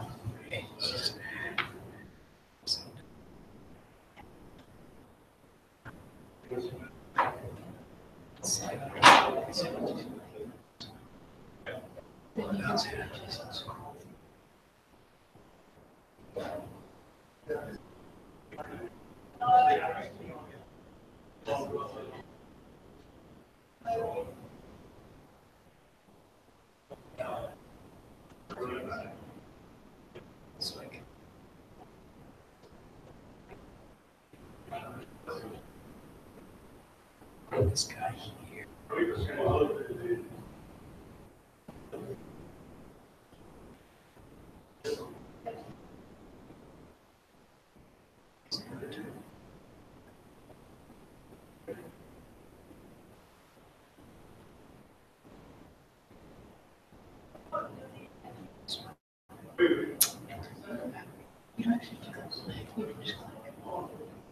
Oh, I thought I took And then if you click again, then it switches things. So if you want to hit pause, you actually have to hit pause. And actually, I think, click back. Yeah, no pause. Oh, Makes things a little bit. well, that makes it easier. I was always going back to that. Yeah, which is good.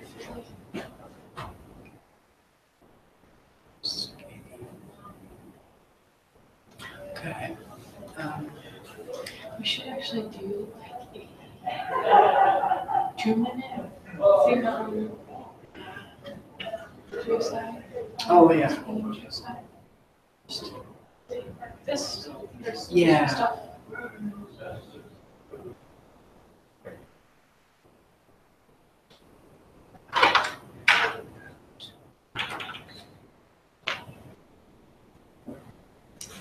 Can we do it after the future? Good. Hi. Do you know where tomorrow's As park soon will as you park? say thank you, check it. Where the tomorrow's park will park? Is it here as well? That's fair, I sort of, Then we can just have this.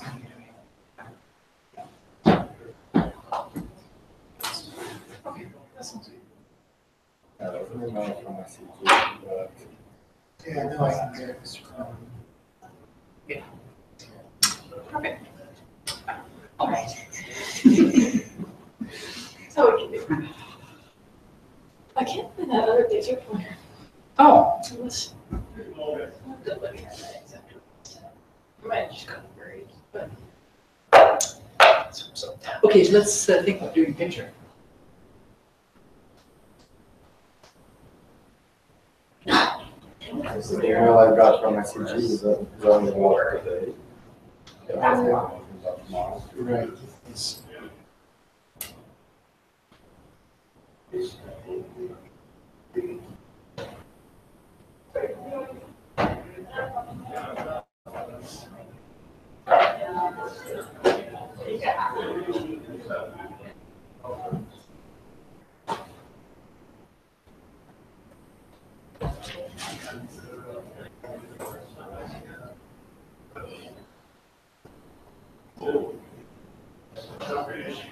If you don't have it, don't worry about it, I'll find it. I'll say.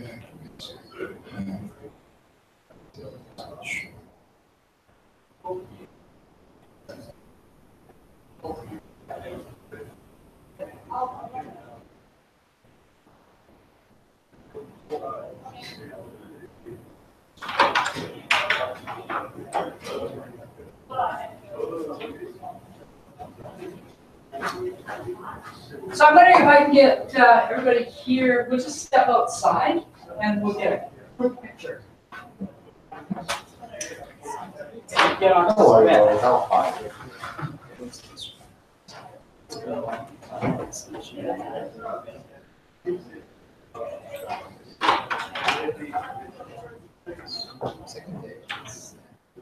Association plus 600.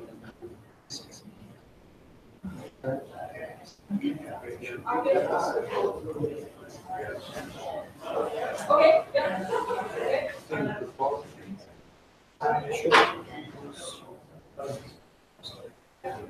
Yeah.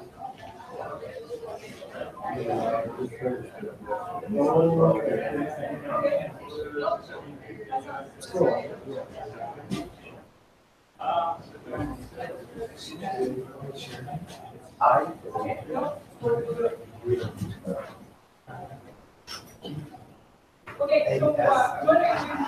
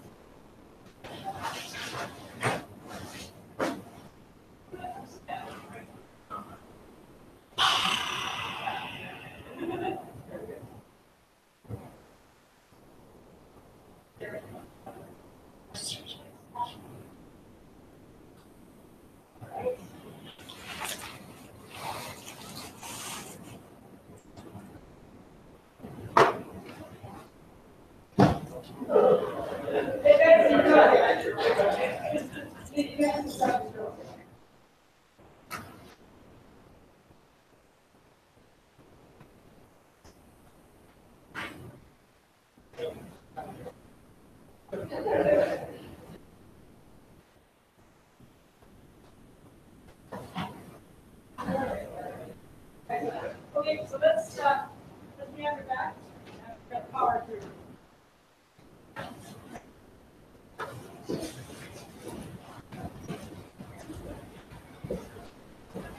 Okay.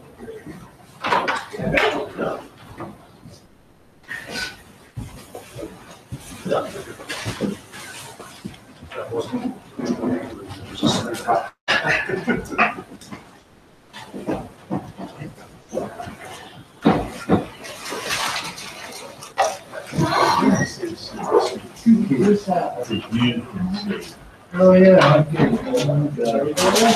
So get it back tomorrow. Just a quick one, you can fill out, give it to me. Okay, so Daniel persuaded me to do this. So virtually everything that we have yet are things that, so we've got GPR and induced polarization. We can't cover them in detail, but I think what I'll do is just kind of go through once over lightly what we've got, so at least you'll see what we have. And then for people who could come tomorrow, if they want, we can go through things in a bit more detail. Because tomorrow is really kind of a flexible day. We do all kinds of things. So ground penetrating radar. I'm not even going to go into presentation mode, just so that I can save some time. But the motivation is really, well, maybe I should.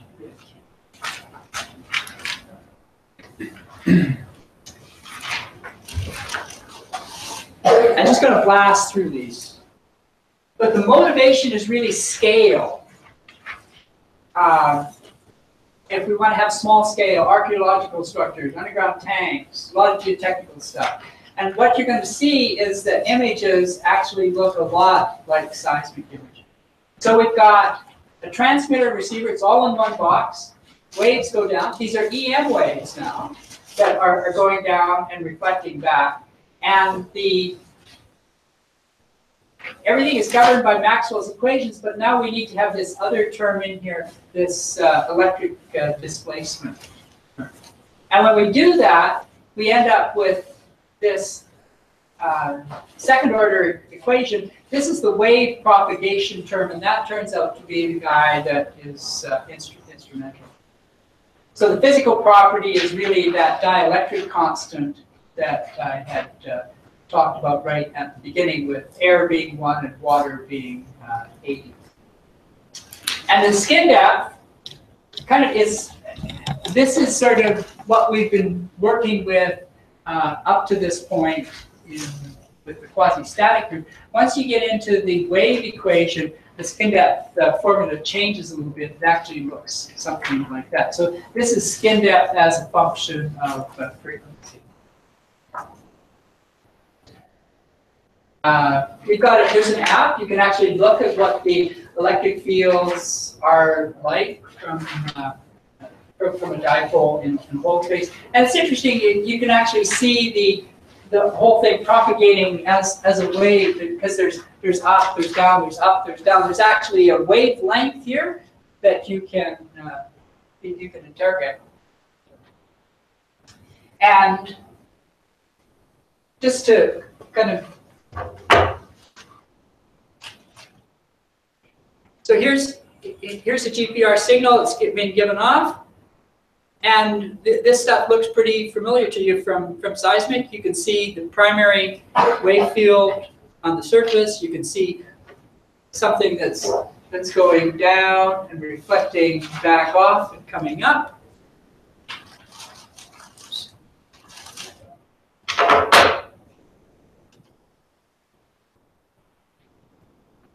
We got rate path energy, and here's the different rate paths that one could observe. So there's air waves, there's reflections, there's waves that come up, get refracted off, and traveling different rate paths.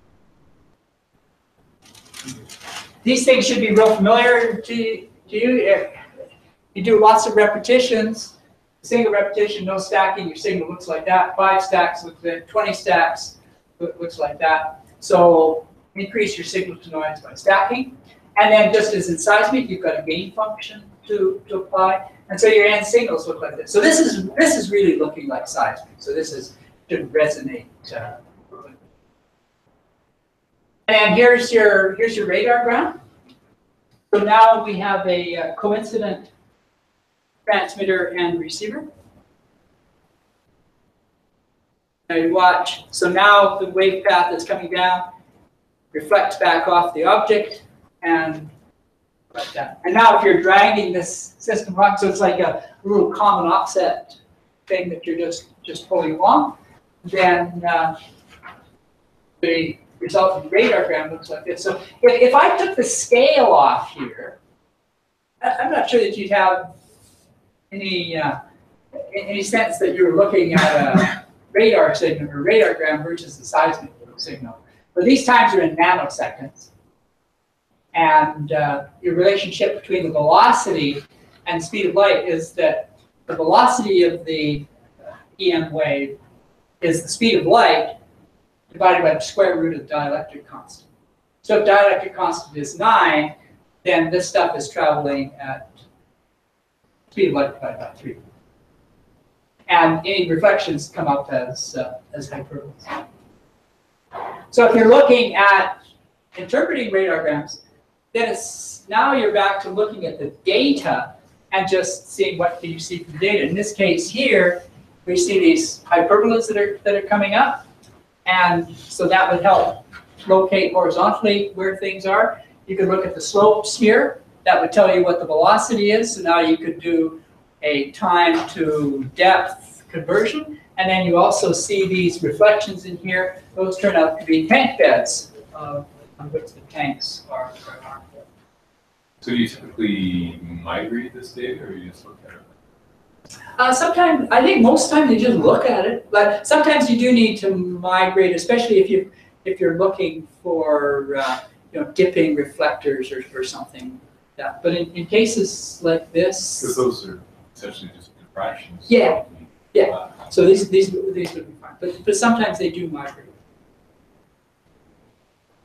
And then GPR systems, you can have common midpoint, so that the antennas can be different, like not hooked together.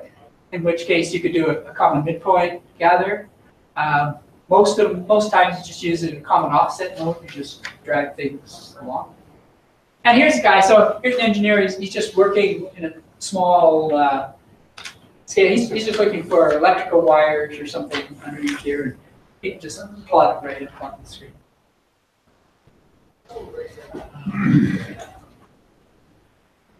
So some examples. You can get reflections both from conductivity contrast as well as from dielectric constants. So in this case here, what was interesting was that there was both an iron pipe as well as a gas pipe, a PVC pipe, and it was able to distinguish both of those. And so this is a three-dimensional section, two crosscut planes. And in one case, you see the natural gas main up here, so that's PVC. And here's a water pipe down here, which is iron conductor. And also use GPR for inline work for water. That's a big issue. He's got the GPR system like up on the ceiling. Oh, this is kind of cool, and I like this for a variety of reasons. One, it's just like a really interesting technology.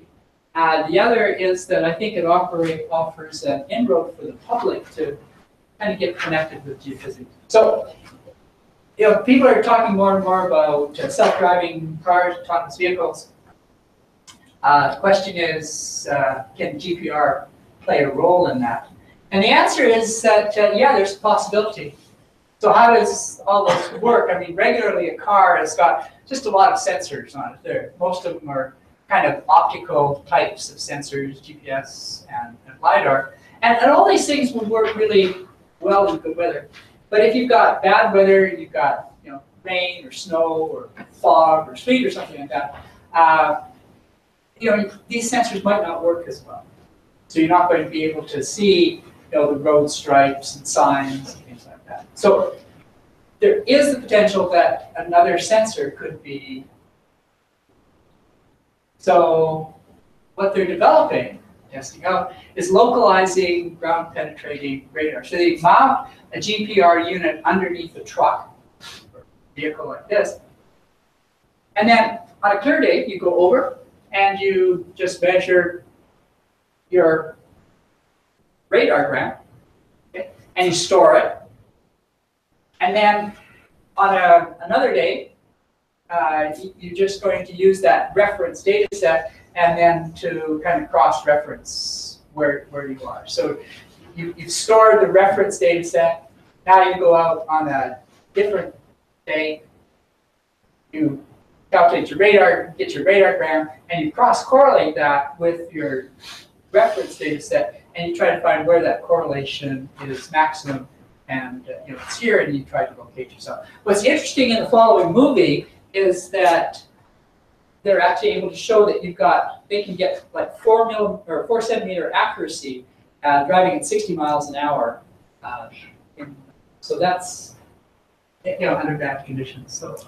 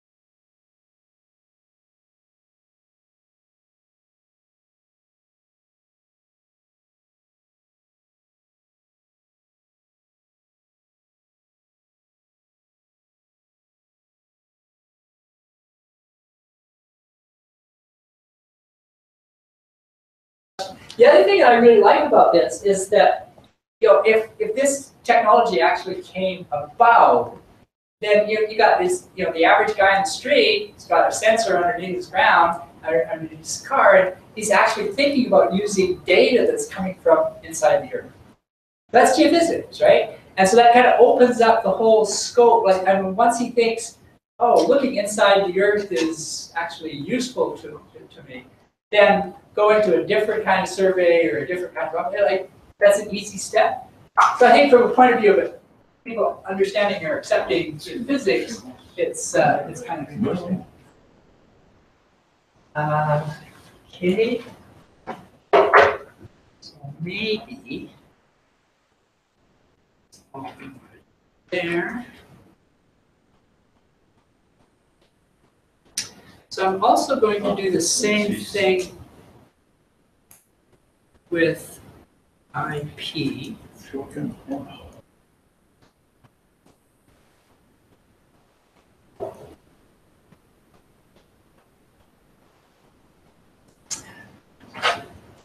So the last segment of this course was the something called induced polarization. And again, I'm not going to spend very long on this, but the basics of this is that we've previously been talking about electrical resistivity of a rock just being like one number. But in fact, it depends upon what frequency is going in as to what you get out. And it turns out that the electrical resistivity can actually be complex. In other words, you put a current, or you put a voltage on a rock, and then it's current, but there might be a phase lag of that current, so that the resistivity can actually have kind of like an effectively real and imaginary part, or an amplitude and a phase, just the same as we were talking before. And that would be potentially really important in a whole bunch of studies. Looking at permafrost, mineral applications, seafloor massive sulfides, groundwater, just trying to estimate hydraulic permeability, and maybe in geotechnical studies. So the aspect of IP that's important is kind of as follows. Ordinarily, if what we talked about up till now is that the ground was sort of not chargeable, didn't have a complex resistivity. If the source current looked like this, then the voltage you have would have the same function. However, for certain materials, what we notice is that when you put the current on, the voltage initially rises, and then it just keeps going. It just keeps rising, and then eventually asymptotes. So this phenomena was really unexplained for a number of years. When you turn it off, then it goes down, and then this thing decays. So what is going on here that's causing that overvoltage? Certainly, that is a macroscopic observation, but what is actually happening is going on at a microscopic level inside inside the rock. And sorry, question. Yeah. Maybe I missed something, but when we introduced at the very beginning this morning on the DC resistivity, was using the same application of having a source pair and having a measurement pair and be able to do a survey. Mm-hmm. So what's the difference between earlier this morning and this? Is this technique you put the actual source, the actual energy in the ground, or no, nothing. I'll it's show the same? you. I'll show you this set. Okay. Okay, so let's just get one concept down about what's going on, and the concept is as follows. Suppose I've got a pore throat here. So I've got fluids. Initially, everything is electrically neutral. And then I put on electric field. If I put on electric field, the charges, this is the positive end, the positive charges are going to go this way, the negative charges are going to come this way, and they're going to try to get through, but they can't get through. They get built up, and they sort of reach an asymptotic limit. And at the end of the day, I end up with like an excess positive and negative charge. That's why it's called induced polarization. This is an electric dipole. So, but this is not permanent, though. No. This can decay after a day. Exactly. Yeah. Exactly. So what we saw here in the buildup, that's these. Okay, so as the charges are being built up, we get this overvoltage, we turn this off, and then those charges decay back. So that's kind of the understanding of that. And you can think about that with the mental concept of these charges being built up.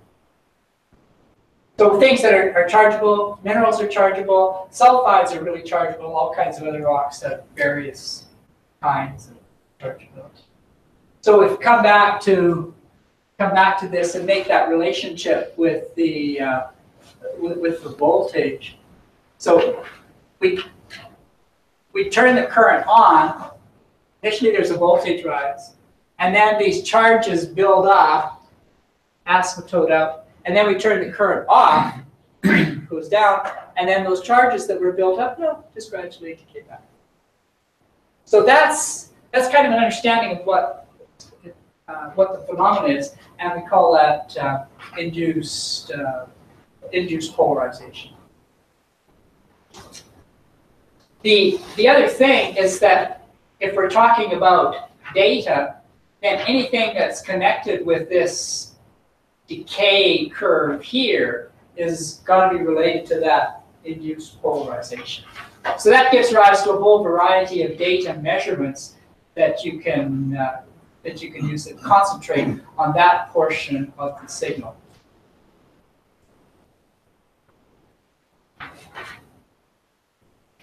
There's quite a few quite a few ways of kind of measuring something, either in the time or the frequency. They're kind of similar. The bottom line is that we can always write the IP datum as some sensitivity times a chargeability.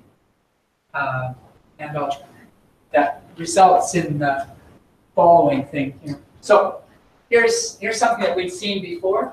Like this is now a uniform Earth with a chargeable block. So the conductivity is the same everywhere, but that's chargeable. And I do that same experiment that I did this morning over here, and I could plot the data the same way. So I could plot a pseudo section of data. Looks like this. If I drill here, there's going to be a chargeable block, so it's okay.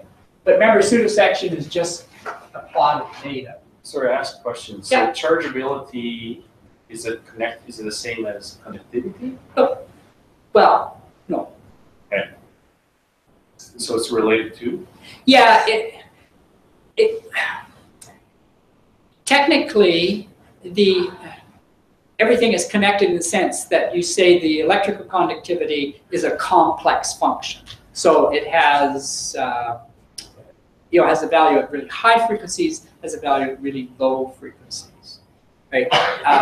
Anything that captures the difference between the high and low frequencies, we can sort of cast off as being sort of chargeability. So in a way, chargeability isn't really an independent physical property, but it's an easy way to talk about things. It's just a feature of the complex conductivity. Because when you at the base of your presentation earlier this morning, which has similar kind of geometry and setup, was the actual block itself was rather conductive, was it not? Yeah. But it may not necessarily have chargeability. That's true. Yep, exactly. So, okay, so you may have a very conductive but very little chargeability in terms of retaining the actual charge that you induce in the subsurface. So you actually may just dissipate or not be able to retain it at all. So your chargeability could actually be none. That is correct. There's two kinds of charges. Okay, so I've got this object in here. I put a DC current in here. I have a charge, right? So there's a current going through, no question. There's a negative charge and a positive charge. Okay, if in addition this block has some chargeability, can act like a capacitor, then there is an additional charge that's built up. Okay. Earlier this morning you were showing that it was as you were flowing current on one side it was positive, one side was negative, yep. That sphere, and but that was just not chargeability. It was just the way that you were conducting and kind of polar, showing one on the other hand and then the other side. But this is a little different. That's right. So what I was talking about this morning was this guy here. So initially there's a charge that's built up so long as the current is on. Yeah. And that produces this voltage. Yeah. Right. That voltage stays but then there's additional voltage that comes out if the rock is chargeable.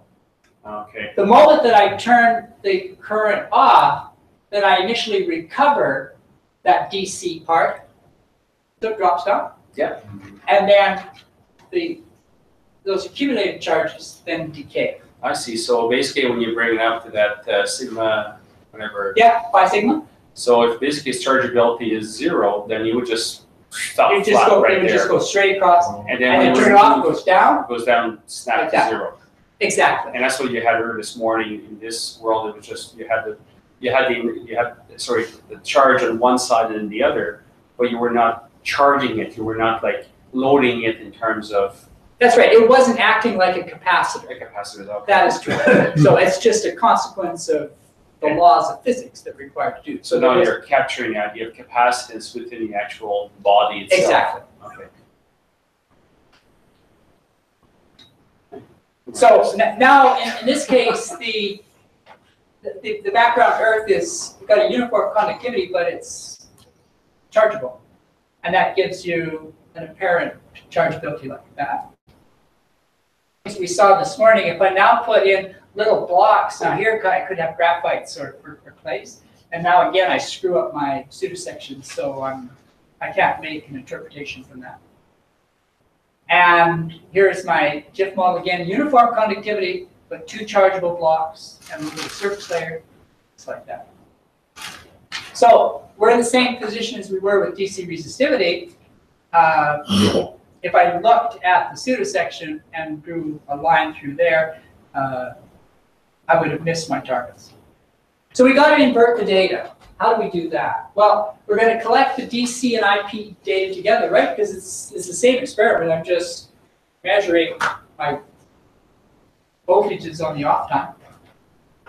And so I take my DC voltage, the asymptotic values, and I invert them to get the electrical conductivity. That's step 1. Remember I said that the effect of chargeability is kind of like changing the conductivity a little bit.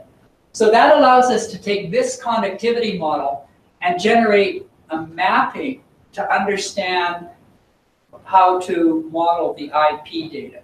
Remember I said the DIP, the chargeability, the voltage from the chargeability was equal to some matrix J times eta, which was a pseudo. So I'm now going to use this conductivity model to get a sensitivity matrix. And now I can do a linear inverse problem to invert for chargeability.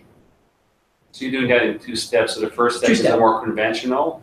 Well, the first step is what you do with the DC resistivity. That's it. I'm going to do a DC resistivity. Like we saw this morning, exactly the same idea. Exactly. It's exactly it, right?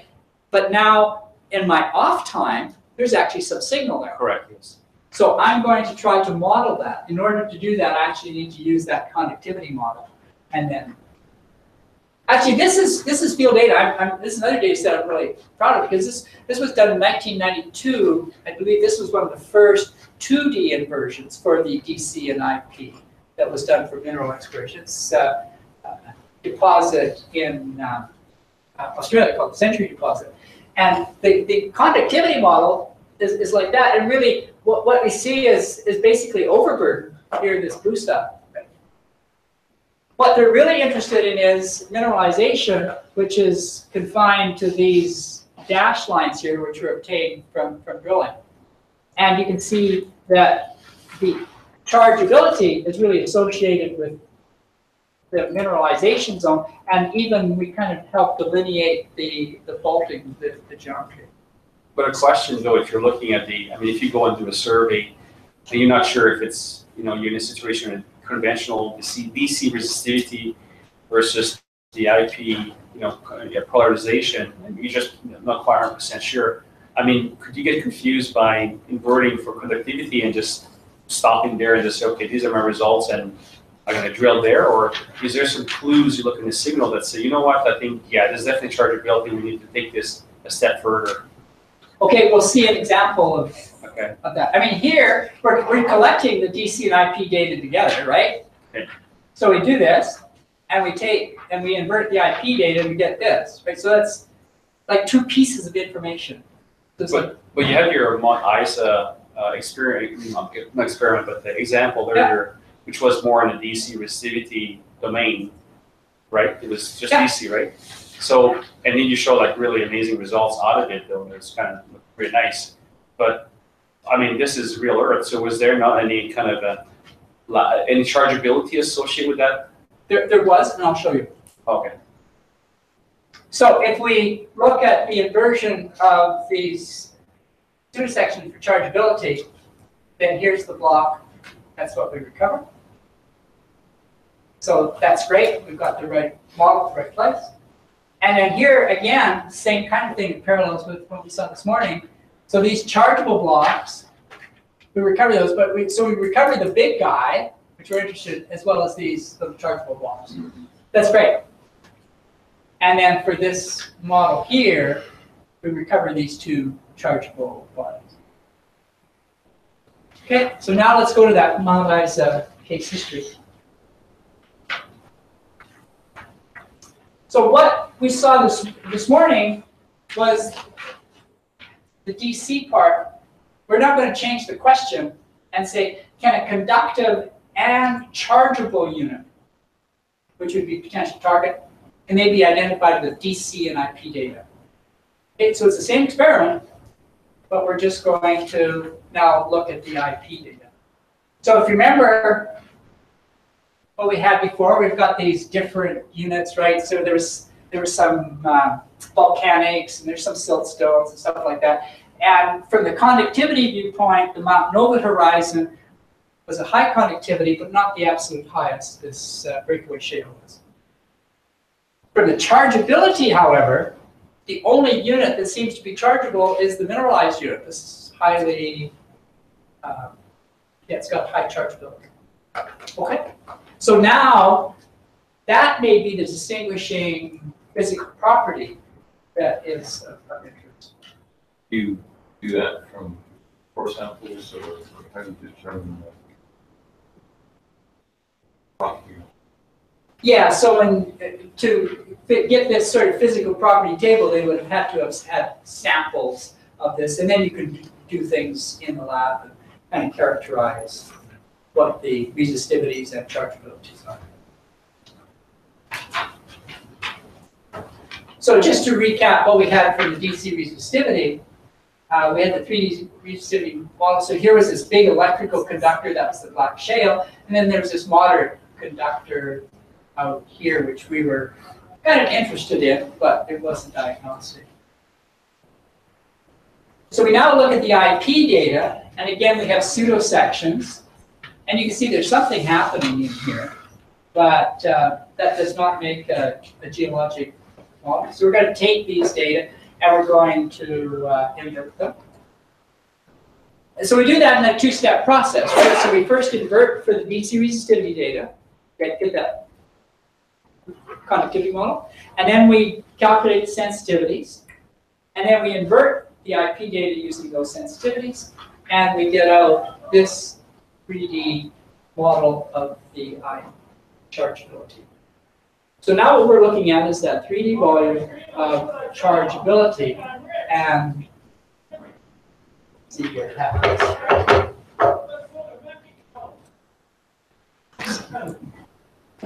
Just been there.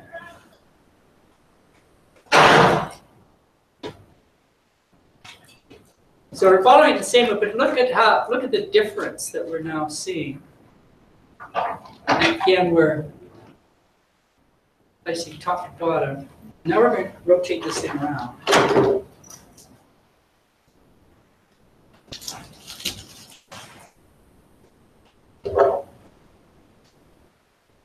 And we end up with this. So this is the chargeability model. So we can think about this as being effectively a different physical property. And this is what we're seeing. And we notice in particular that there's this guy here is coming in. He coincides, kind of coincides with that conductor that's up there. And here's our interpretation. So here was the resistivity, and here's the chargeability. So first of all, there's zone D, that's the black shale. That black shale is not supposed to be chargeable. And we notice as we come through here that it is not chargeable. So there's that black shale is not chargeable. The one that is of interest is this moderate conductivity up here, and that is chargeable from here all the way through there. And so that is the mineralized horizon. That's the thing that's of interest, and that's the thing that's economic. There is a chargeability region in here. We were just in Australia, and interesting when we were presenting this stuff, and it turned out there's a couple of people in the audience who had worked on these data, had worked on the property, and they're still actually working on this property. And they recognize this chargeable material here. And it's still of interest. They're actually going to go back one of these days and really try to drill it out and see what's there. But this is actually a really big success from the point of view of electromagnetic geophysics for DC resistivity and IP, and it shows that potential for finding something that is chargeable. So Doug, in your acquisition, from the sound of it, you're able to do both the DC resistivity and IP survey at the same time? Mm-hmm. And how is that being achieved? Is it because of the amount of energy you put in the ground with your electrodes, or is it just the way you do a waveform, or I'm trying to understand, or is it exactly the same effort to acquire the DC survey and just happen to look at your measurements and then you take them out to the chargeability inversion anyway? I just want to understand better the piece here, because if you're going to go out there and do a survey, want to go all the way to do a chargeability inversion, if you see that that kind of exactly kind of delay or that kind of the distance. Exactly. You're measuring that signal anyway. Yeah. It's just a question of whether you want to use it or not, right? So your experiment in the field, consists of a transmitter that goes on and then it's off, right? You're sitting out here measuring your voltage. You're measuring while the transmitter's on, and then you're measuring while it's off. So the acquisition is essentially unchanged. Acquisition is totally unchanged. So You're not doing anything. So DC resistivity or IP is exactly the same acquisition and recording of data. Exactly. Okay. Yeah. So so basically you may observe or not observe in the signal, basically that decay or not, I guess. Right. But then it's up to you if you want, if you have, let's just say, if your target has a specific attribute, and if it really is the most conductive of all your of your rocks, then you might be focusing just on the first step, just to do an inversion for conductivity, right? Mm-hmm. But if, as you just pointed out, if chargeability is a better choice, then you might want to take it to the next level. Exactly. If you see anything after you turn that transmitter off, if you see anything there, then that could be that's information about the chargeability. So go ahead and use it. So in your experience, do you ever go as far as doing the full effort, or they just usually? Almost always. Always, okay. Yeah. So mineral exploration, it always would do that.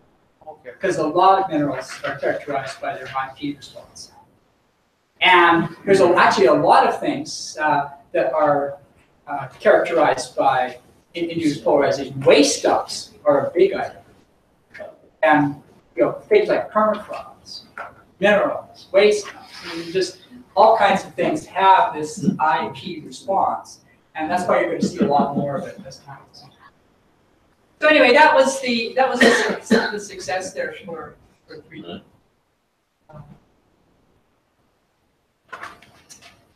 Was that expensive to go take it from the first level of inversion and include the other inversion, the chargeability inversion, or usually it's all in the same package? Well, it's kind of all in one big package, but it's certainly not expensive. All the hard work is done to do the DC resistivity inversion. Then it's the sensitivity at the last iteration of the DC inversion that's used as that bounding. Okay.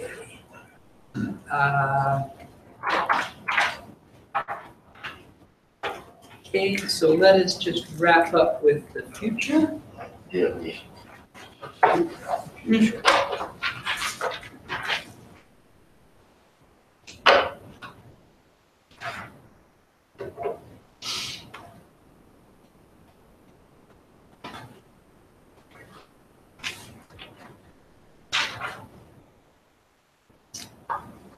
So this is kind of a quick summary of where we were. We did DC resistivity, looked at EM fundamentals, we looked at time domain and source for groundwater.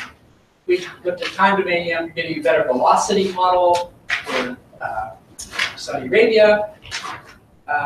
Frequency domain EM for saltwater, grounded source, time domain data for the salts, marine EM for de-risking, didn't look at methane hydrates, Iceland for geothermal.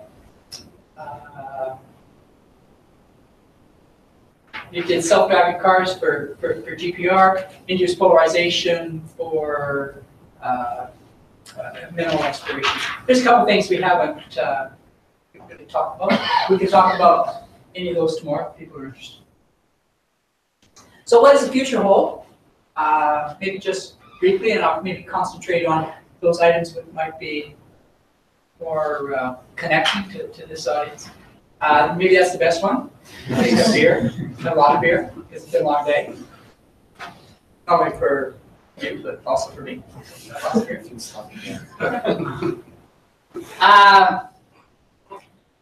So this was the goal of the disc. I mean, try to connect all of these things. Problems, high quality data, version capabilities, web tools. Let's put it all together. There's the future, monitoring, a big issue, whether it's dam integrity, slope stability, aquifers, coal seam gas, enhanced soil recovery. Anytime you put sensors out, if there's a change in the electrical conductivity, you've got a potential monitoring problem that you can work with. So all kinds of things. This was a tailings pond in British Columbia that ruptured not too long ago.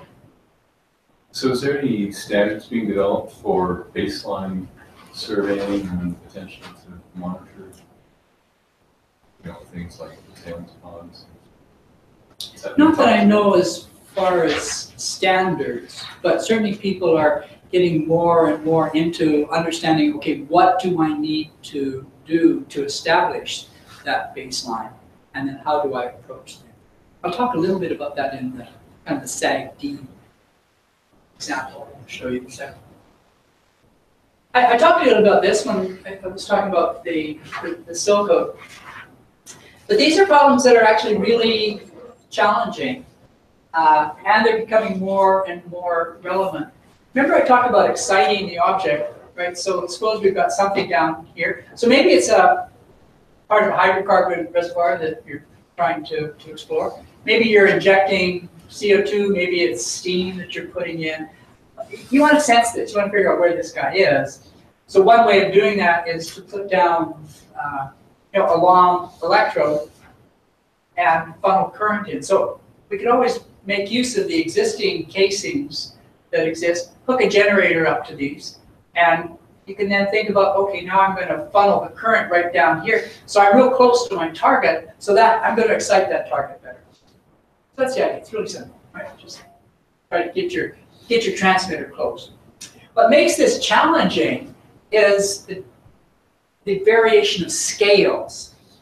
First of all, on the physical scale, your pipe is, it's very small. So maybe it's 10 centimeters in diameter. And it's like a couple of kilometers long. So you got walls on this cell that are, just like a centimeter. And you've got a couple of kilometers down. And somehow you got to model that. And you got to model it in the presence of not only a high conductivity, so this might be 10 to the 6th, this might be 1 ohm meter. And you also have that this pipe is permeable, so you need to consider the magnetic permeability. So there's a lot of issues that are associated with looking at where the currents are and how they're affected by the outside medium and what that medium is. So that's a lot of challenges. Also, in some of these cases, you got a well pad and then you're drilling out. So you got really complicated infrastructure. How do all those things interact? And even if you hook a generator up to this, you've got to be sure that there's not a cable running to some storage shed out here, in which case electromagnetically you light it up.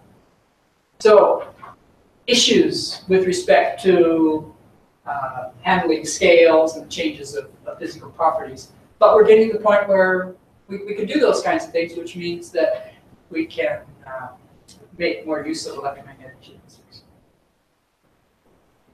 Also choosing the right survey for the right time. Here's a case. We published some stuff. There was a graduate student I had, Sarah DeVries, who was actually working with Imperial Oil here in Calgary, and we're looking at using electromagnetics for SAG-D project.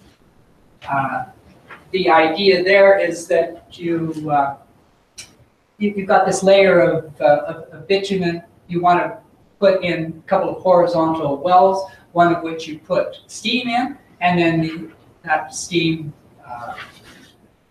reduces the viscosity of the bitumen, flows down to the well below, and then you pump it out. Okay, so you think about developing something like that, and then the question is, okay, what do you need to do? Where does the electromagnetics fit in? And what kind of questions do you want to ask at different stages? And the first stage might be a reconnaissance survey, just to kind of find out what the overall structure like that. So that could be a time domain EM survey that's carried out over top. The second is that, okay, maybe you want to get more detailed about what the background resistivity is. So you might put on some controlled sources at the surface. So we're postulating the use of large-scale loops, and then you could measure either at the surface or you could measure in a borehole. And since in SAG-D you're required to have these observational wells, it's not unrealistic to expect that you could measure electric field. And then the third is, so that would be also really specifying everything for pre-injection. And then you've got a monitoring array that you might have, again, with, let's say, surface loops and borehole receivers. And then you're interested in trying to figure out where the steam fronts are, and in particular, if you can find any obstructions to that. So we did some simulation of this, and here's kind of the results. So the first is, the goal was to try to find the elevation of the bottom of this conductive layer here. So that's the clear water here, and this is the Murray zone here, and you're trying to find what the elevation of that is as a function of distance. And here's 3 lines that were taken. One's over here, over here. So what you're looking at here is airborne time domain data that are inverted to give you the conductivity structure, and this is the interpreted line that you have at the top of the Murray. That's here. If you put all that together and take use of the airborne EM, then this is the image that you see for the elevation of that interface. It looks like this. Okay? So Doug, this is a model, right? This is a model. This is field data. It's actually field data. Yeah. Okay. So, because you mentioned this is future, but is that not currently being done in SAG-D process, or is it still in a kind of exploratory phase right now? I think it's a little bit exploratory, but now maybe people are starting to do it a bit more. A bit more, okay. Yeah, and here's the reason for doing that, right? So here's the elevation of that interface from the airborne data, which took a couple days, I guess, from last. And then there was a lot of boreholes that had been drilled, and they were used to get that interface. And that was all then interpolated and gives rise to this image here. So for what reason is it not as well accepted as it, because I mean, that's a really good, case there, but just because people are not familiar with the technology? I think so. Yeah, that's why it's not as widely, accepted. Yeah, so being able to think about going and doing an EM survey over a region like this and converting it and getting a depth to some elevation of conductive layer. But here's all the dots are boreholes, and that's the interpolated value from all the borehole data. And those two images look remarkable. So there's a lot of information, and this is sort of pretty easy, inexpensive first pass. So if you look at the bottom, you're able to measure also the Devonian and conformity as well? I'm sorry? The Devonian and conformity below the McMurray? Oh, here? Yeah, I think it's depending where the depth is. Or... I'm not sure. This is the synthetic that we used. So now we take and put 3 steam chambers in, and there's one steam chamber that's got a blockage. And if you did a cross section through here, this is what the steam looks like. So we're modeling steam as being a conductor. And then the transmitters were two loops at the surface of the Earth and electric field measurements in these observational wells. Those data were inverted, and they gave images then that looked like this. So this is great, right? So you've got the 3 steam chambers illuminated, and you've even got this blockage zone. That's the synthetic data. We know, everything we're kind of control. But I think that gives a lot of reason to be optimistic that maybe EM types of surveys, as the object that you're looking for gets closer to the Earth or to the surface, then EM can play a bigger role, perhaps than seismic, and certainly the two cooperatively might be.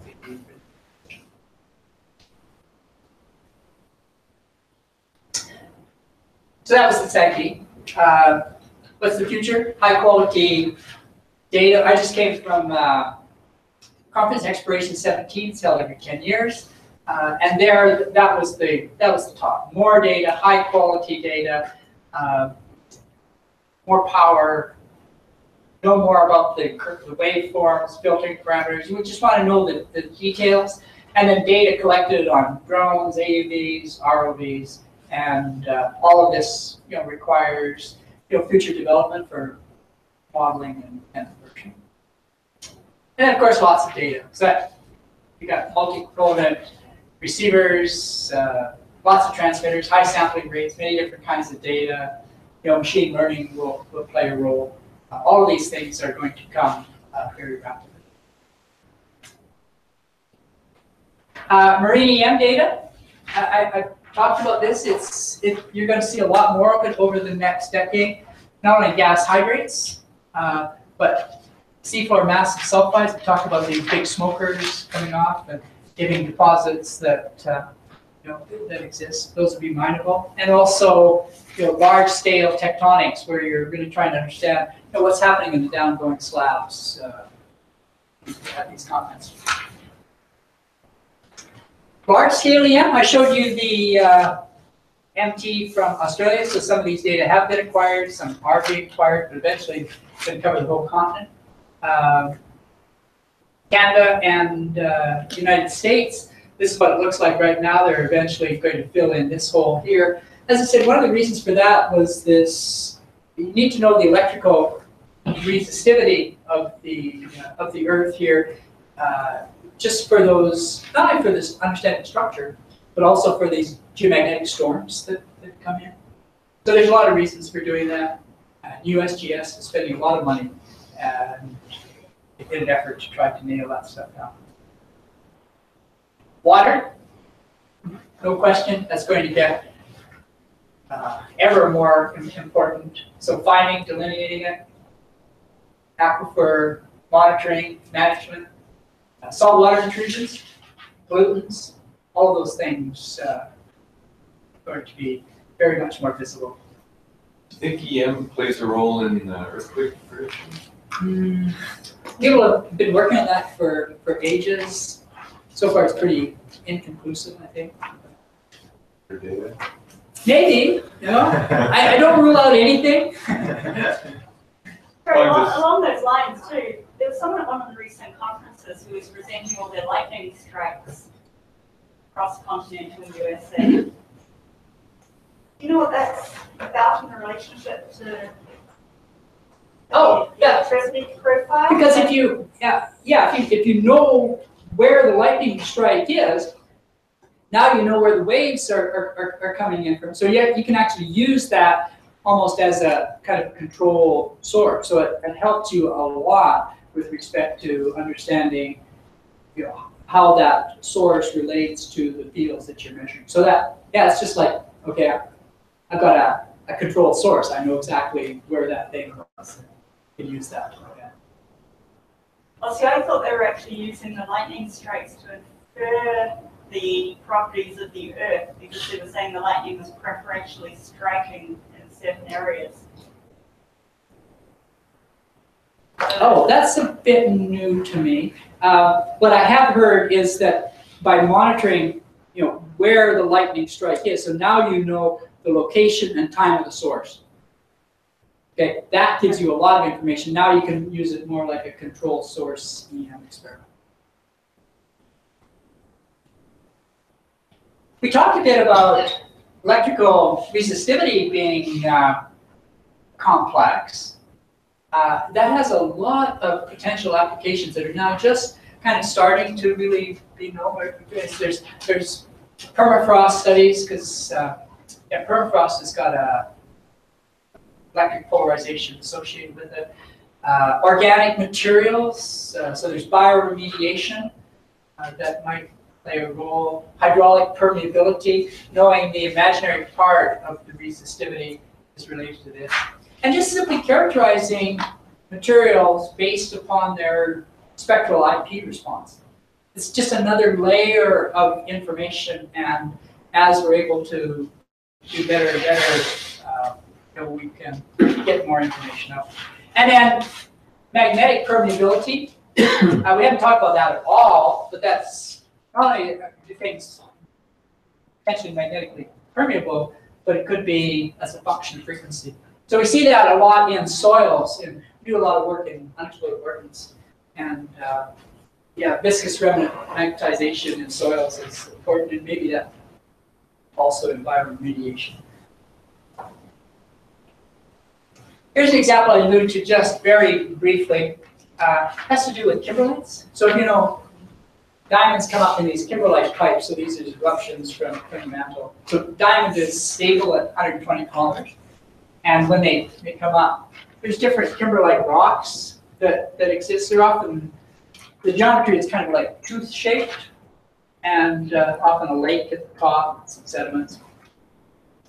Work that a group at UBC has been doing is to take gravity, magnetics, frequency, and time domain data and invert that to get physical properties like density, magnetic susceptibility, electrical conductivity, and for the first time, which Soggy has done, get IP data from airborne EM.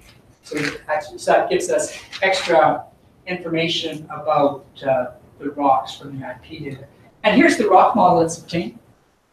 So this is a geophysical rock model. So a rock one might have low density, high susceptibility, moderate conductivity, high early time chargeability, and low late time chargeability or something.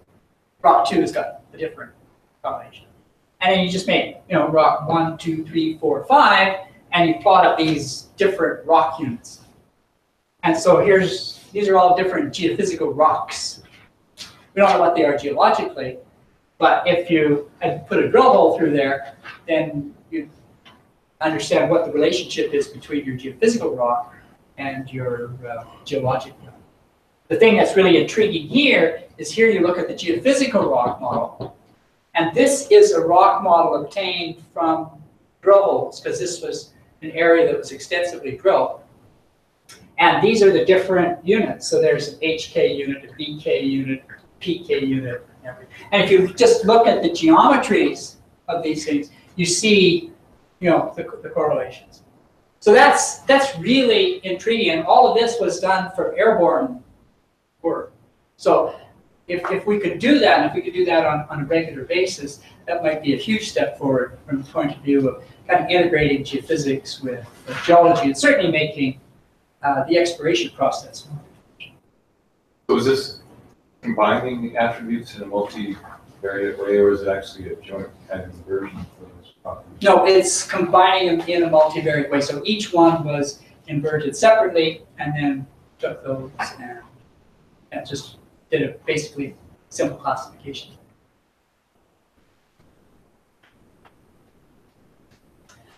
So the future also modeling and inversion. And here again, you can see that things are kind of opening up, because we now have all kinds of cloud computing, and high performance computers, collaborative development, open source.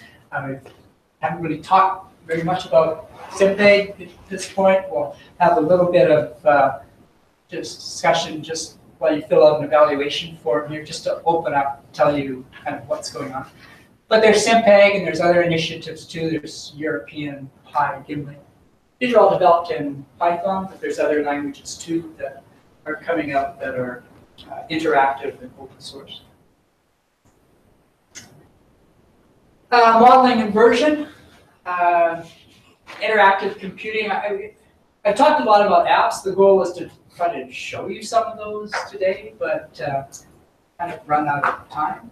But the idea here is that you've got equations that look like this. These are Maxwell's equations.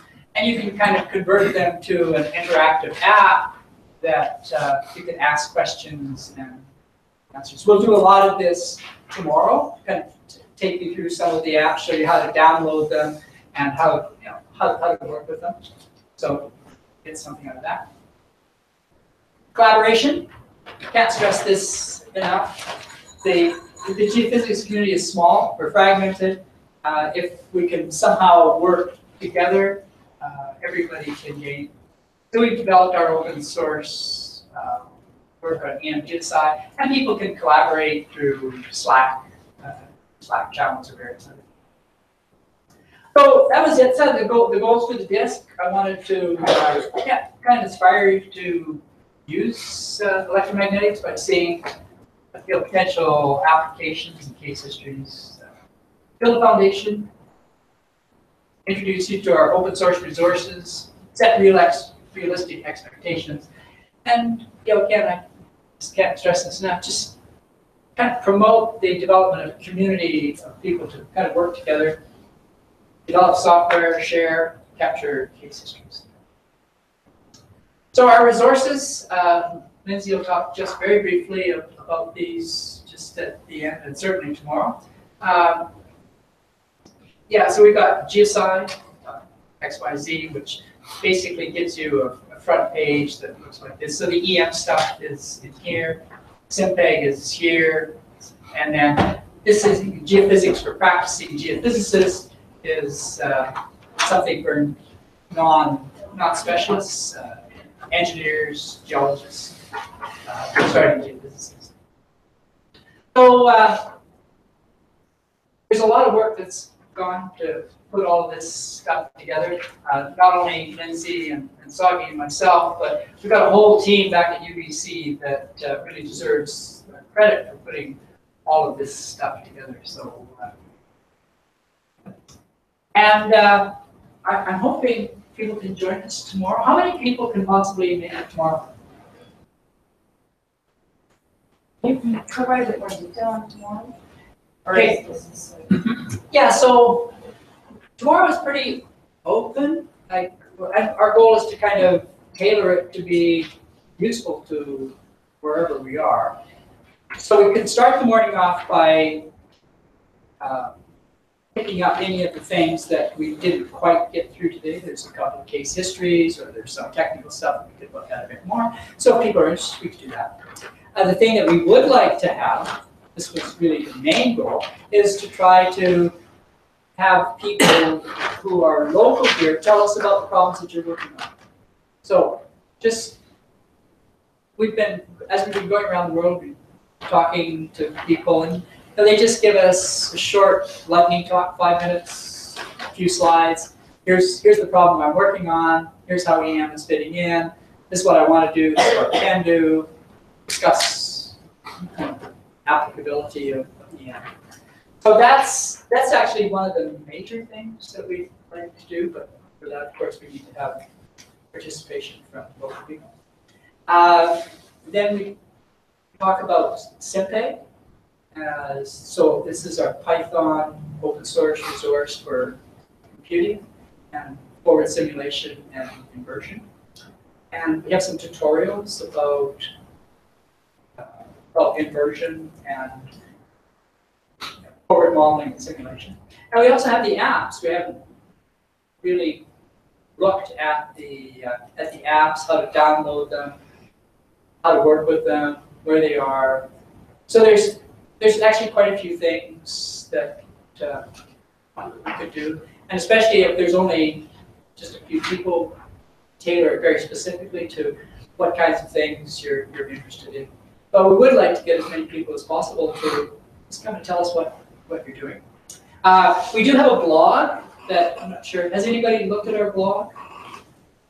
One? Tells you something about the ineffectiveness of emails.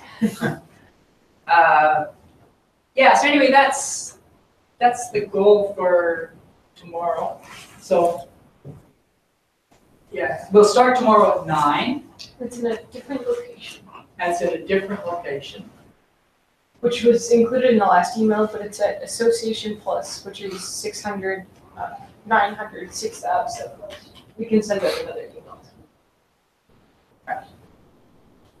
So with that, I thank you guys for coming. Glad you were able to attend. There's one request I have. We've handed out an evaluation form. I would very much appreciate if you could fill that out. And also while you're doing that, Lindsay will just give you a bit of background about how to connect up where our resources are, and just in case you can't come tomorrow, at least you'll have a portal.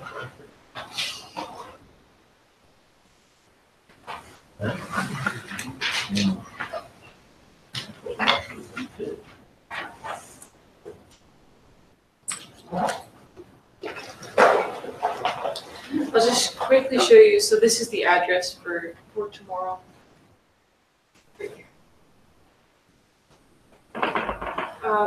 So the thing that I wanted to show while we've got everybody here is GeoSci.xyz. This is really the portal to all of the open source resources that have been developed as a part of the DISC, and actually as a part of some just educational material and research material at UBC. So there's a few different things you'll see when you come to this site. The GPG is really it's designed as like a web-based textbook for geophysics. So we've used this at UBC for an introductory geophysics course that's mostly for geologists and geologic engineers. So it's really like a once-over lightly of all the geophysical methods. It is open source and meant to be edited. So if you're teaching a course and actually want to see content added or things updated, that's the point. And so we're very excited about contributions to that. EM is the textbook that's been developed for the DISC. And so I'll take you there very quickly and show you two things that I think are worth exploring, especially if you're not able to make it tomorrow. We'll go into these in more depth tomorrow. But first off, the case histories. So these are write-ups of a lot of the case histories that you've seen today. In addition, there's quite a few more actually. You'll see this list is much more extensive than what we went through today. Each of these is presented in the same 7-step framework as what Doug talked about. So starting with the setup, going through properties, etc. Most of them actually have an underlying scientific publication where like all of the details are. So this is much more of an overview and sort of high-level discussion of what's going on. And with each of these, if you come to this page, you can see what the different applications are. So there's some for mineral exploration, there's some for hydrocarbons, groundwater, etc. So if there's something specific you're interested in and want to see that application, you can have a look for that. There's pages on each of the geophysical surveys. So we go through and describe just the basic setup, like what we did for DC resistivity. We'll show you what the data looks like, some of the processing steps, and what typical inversion workflows and things like that are. If you want to drill down further, we go all the way into the fundamentals. So if you want to get a handle again on what the governing equations are, what they look like, all of that is there. And it's, again, presented with a lot of the same images that you've seen. So although there's a lot of math, the point is to actually get to the images and build up the intuition that way.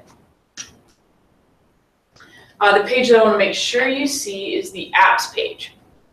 So what these are, so there's two styles of open source Jupyter Notebook style apps that have been developed. You can run these on the web. So the EM apps are, I'll pull this up. The EM apps are really designed to be very quick to interaction. We don't show you much code. The point is to get to some slide bars and some images that you can play with. The other style there, these simulation notebooks, those actually show you all of the code. So if you would like to see how to run a forward simulation for frequency domain Maxwell's equations, that's where to look. But these ones here, and we'll walk through them a bit more tomorrow, but you can run them on the web through Microsoft Azure. So they provide a cloud service where we can just basically spin up a server and run some simulations. So if you go there, you'll see a page that looks like this.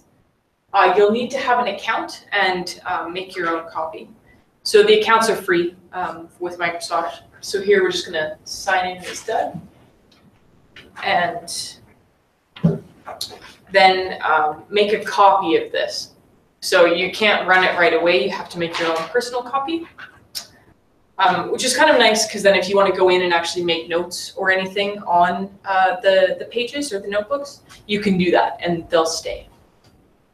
So if you do that, you'll see there's a run button that's live. So we can go in and click on any of these. So here, just by clicking on there, we're spinning up a web server somewhere in the world.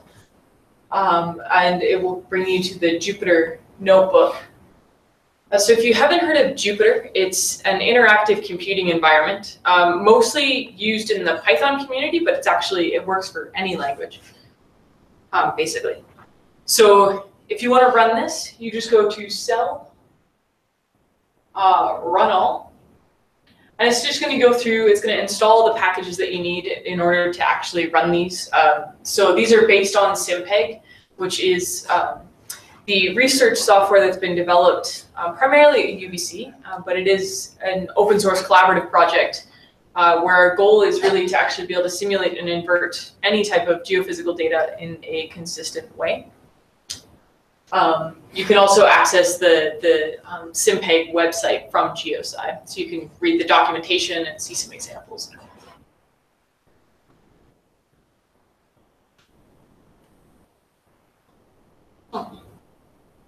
Oh, I just updated SimPeg.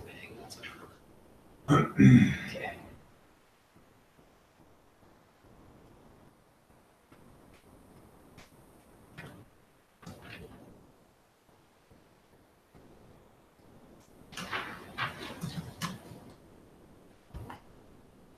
So there's something that we just updated that broke the code that I will fix tonight.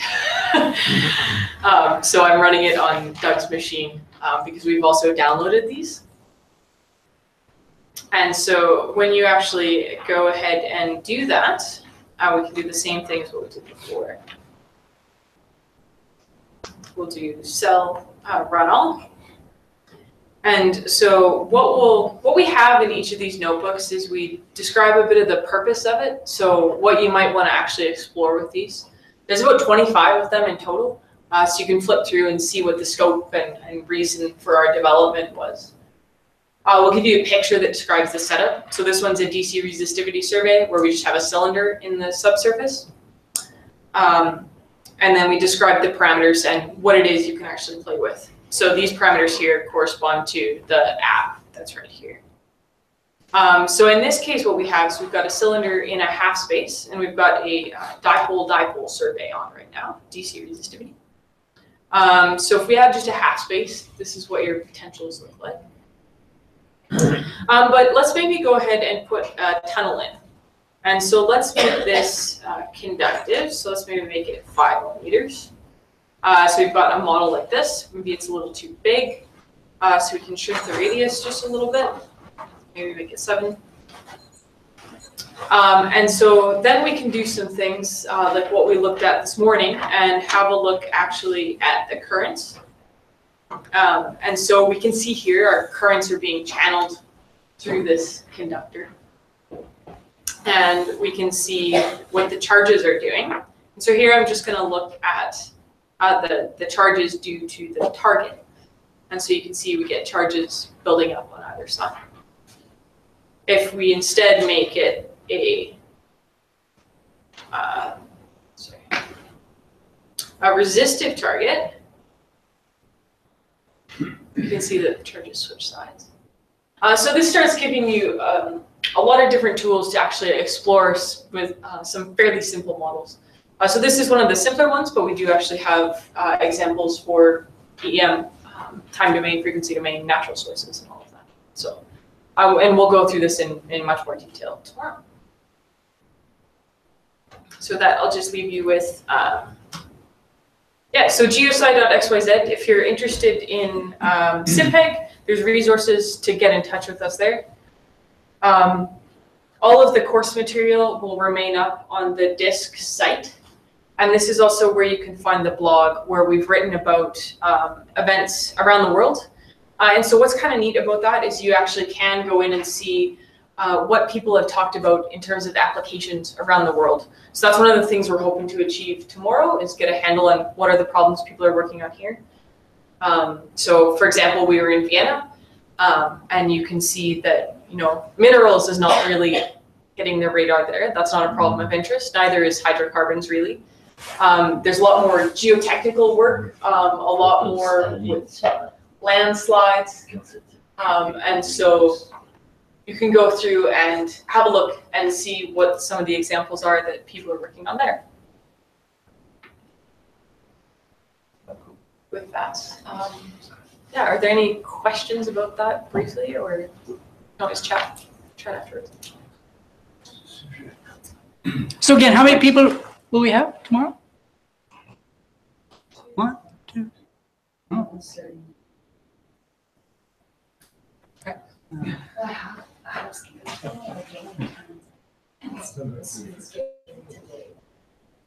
So yeah, so start at 9. So if there's only a couple of people, probably just have part of a day, you know, 9 to lunch or something like that. Just, I mean, our goal is to be effective, right? So we're not going to be effective. There's nobody here, and yeah, if there's nobody here, we've got other things we can do too. So that's not a problem. Okay, thanks, guys. Thank you.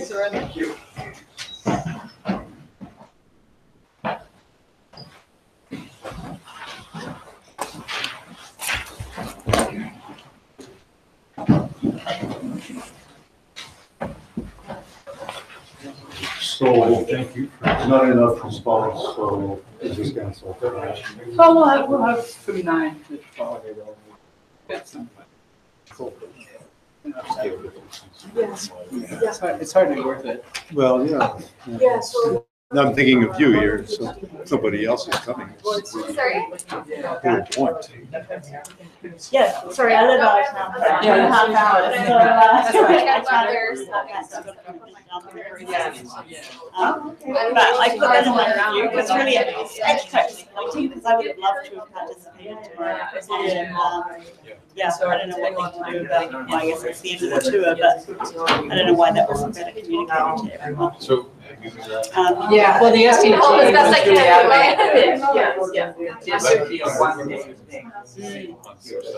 It was really our Yeah, yeah. no, We wanted to hire. Yeah, no, I think it's fabulous. I think it would have been great. But also, It's Well, just, not running. in Calgary, like for people to put Yeah. together case So histories he's to be in able to touch talk a lot about with, it. They need like 2 days notice, if there's any commission and they need. But we had sent, Yeah. we had sent emails around that were supposed to have been distributed to. Absolutely. Minute, no, I'm saying 2 days ago Yeah, was so- the first time. Yeah, so I don't know, hey, Daniel, He's also so we're all. okay, Yeah, so just from a participant perspective, Well, maybe- Sunday, 2 days ago was the first time I heard about it. that's Same interesting, everyone else because was we like, were writing Interesting stuff, emails to Jim and GeoCG like 4 months ago, explaining what was going on. Yeah, thanks for coming. They would, yeah, So sorry about that, Yeah. because so, honestly, Calgary's probably got So if some you neat have examples and Well, I know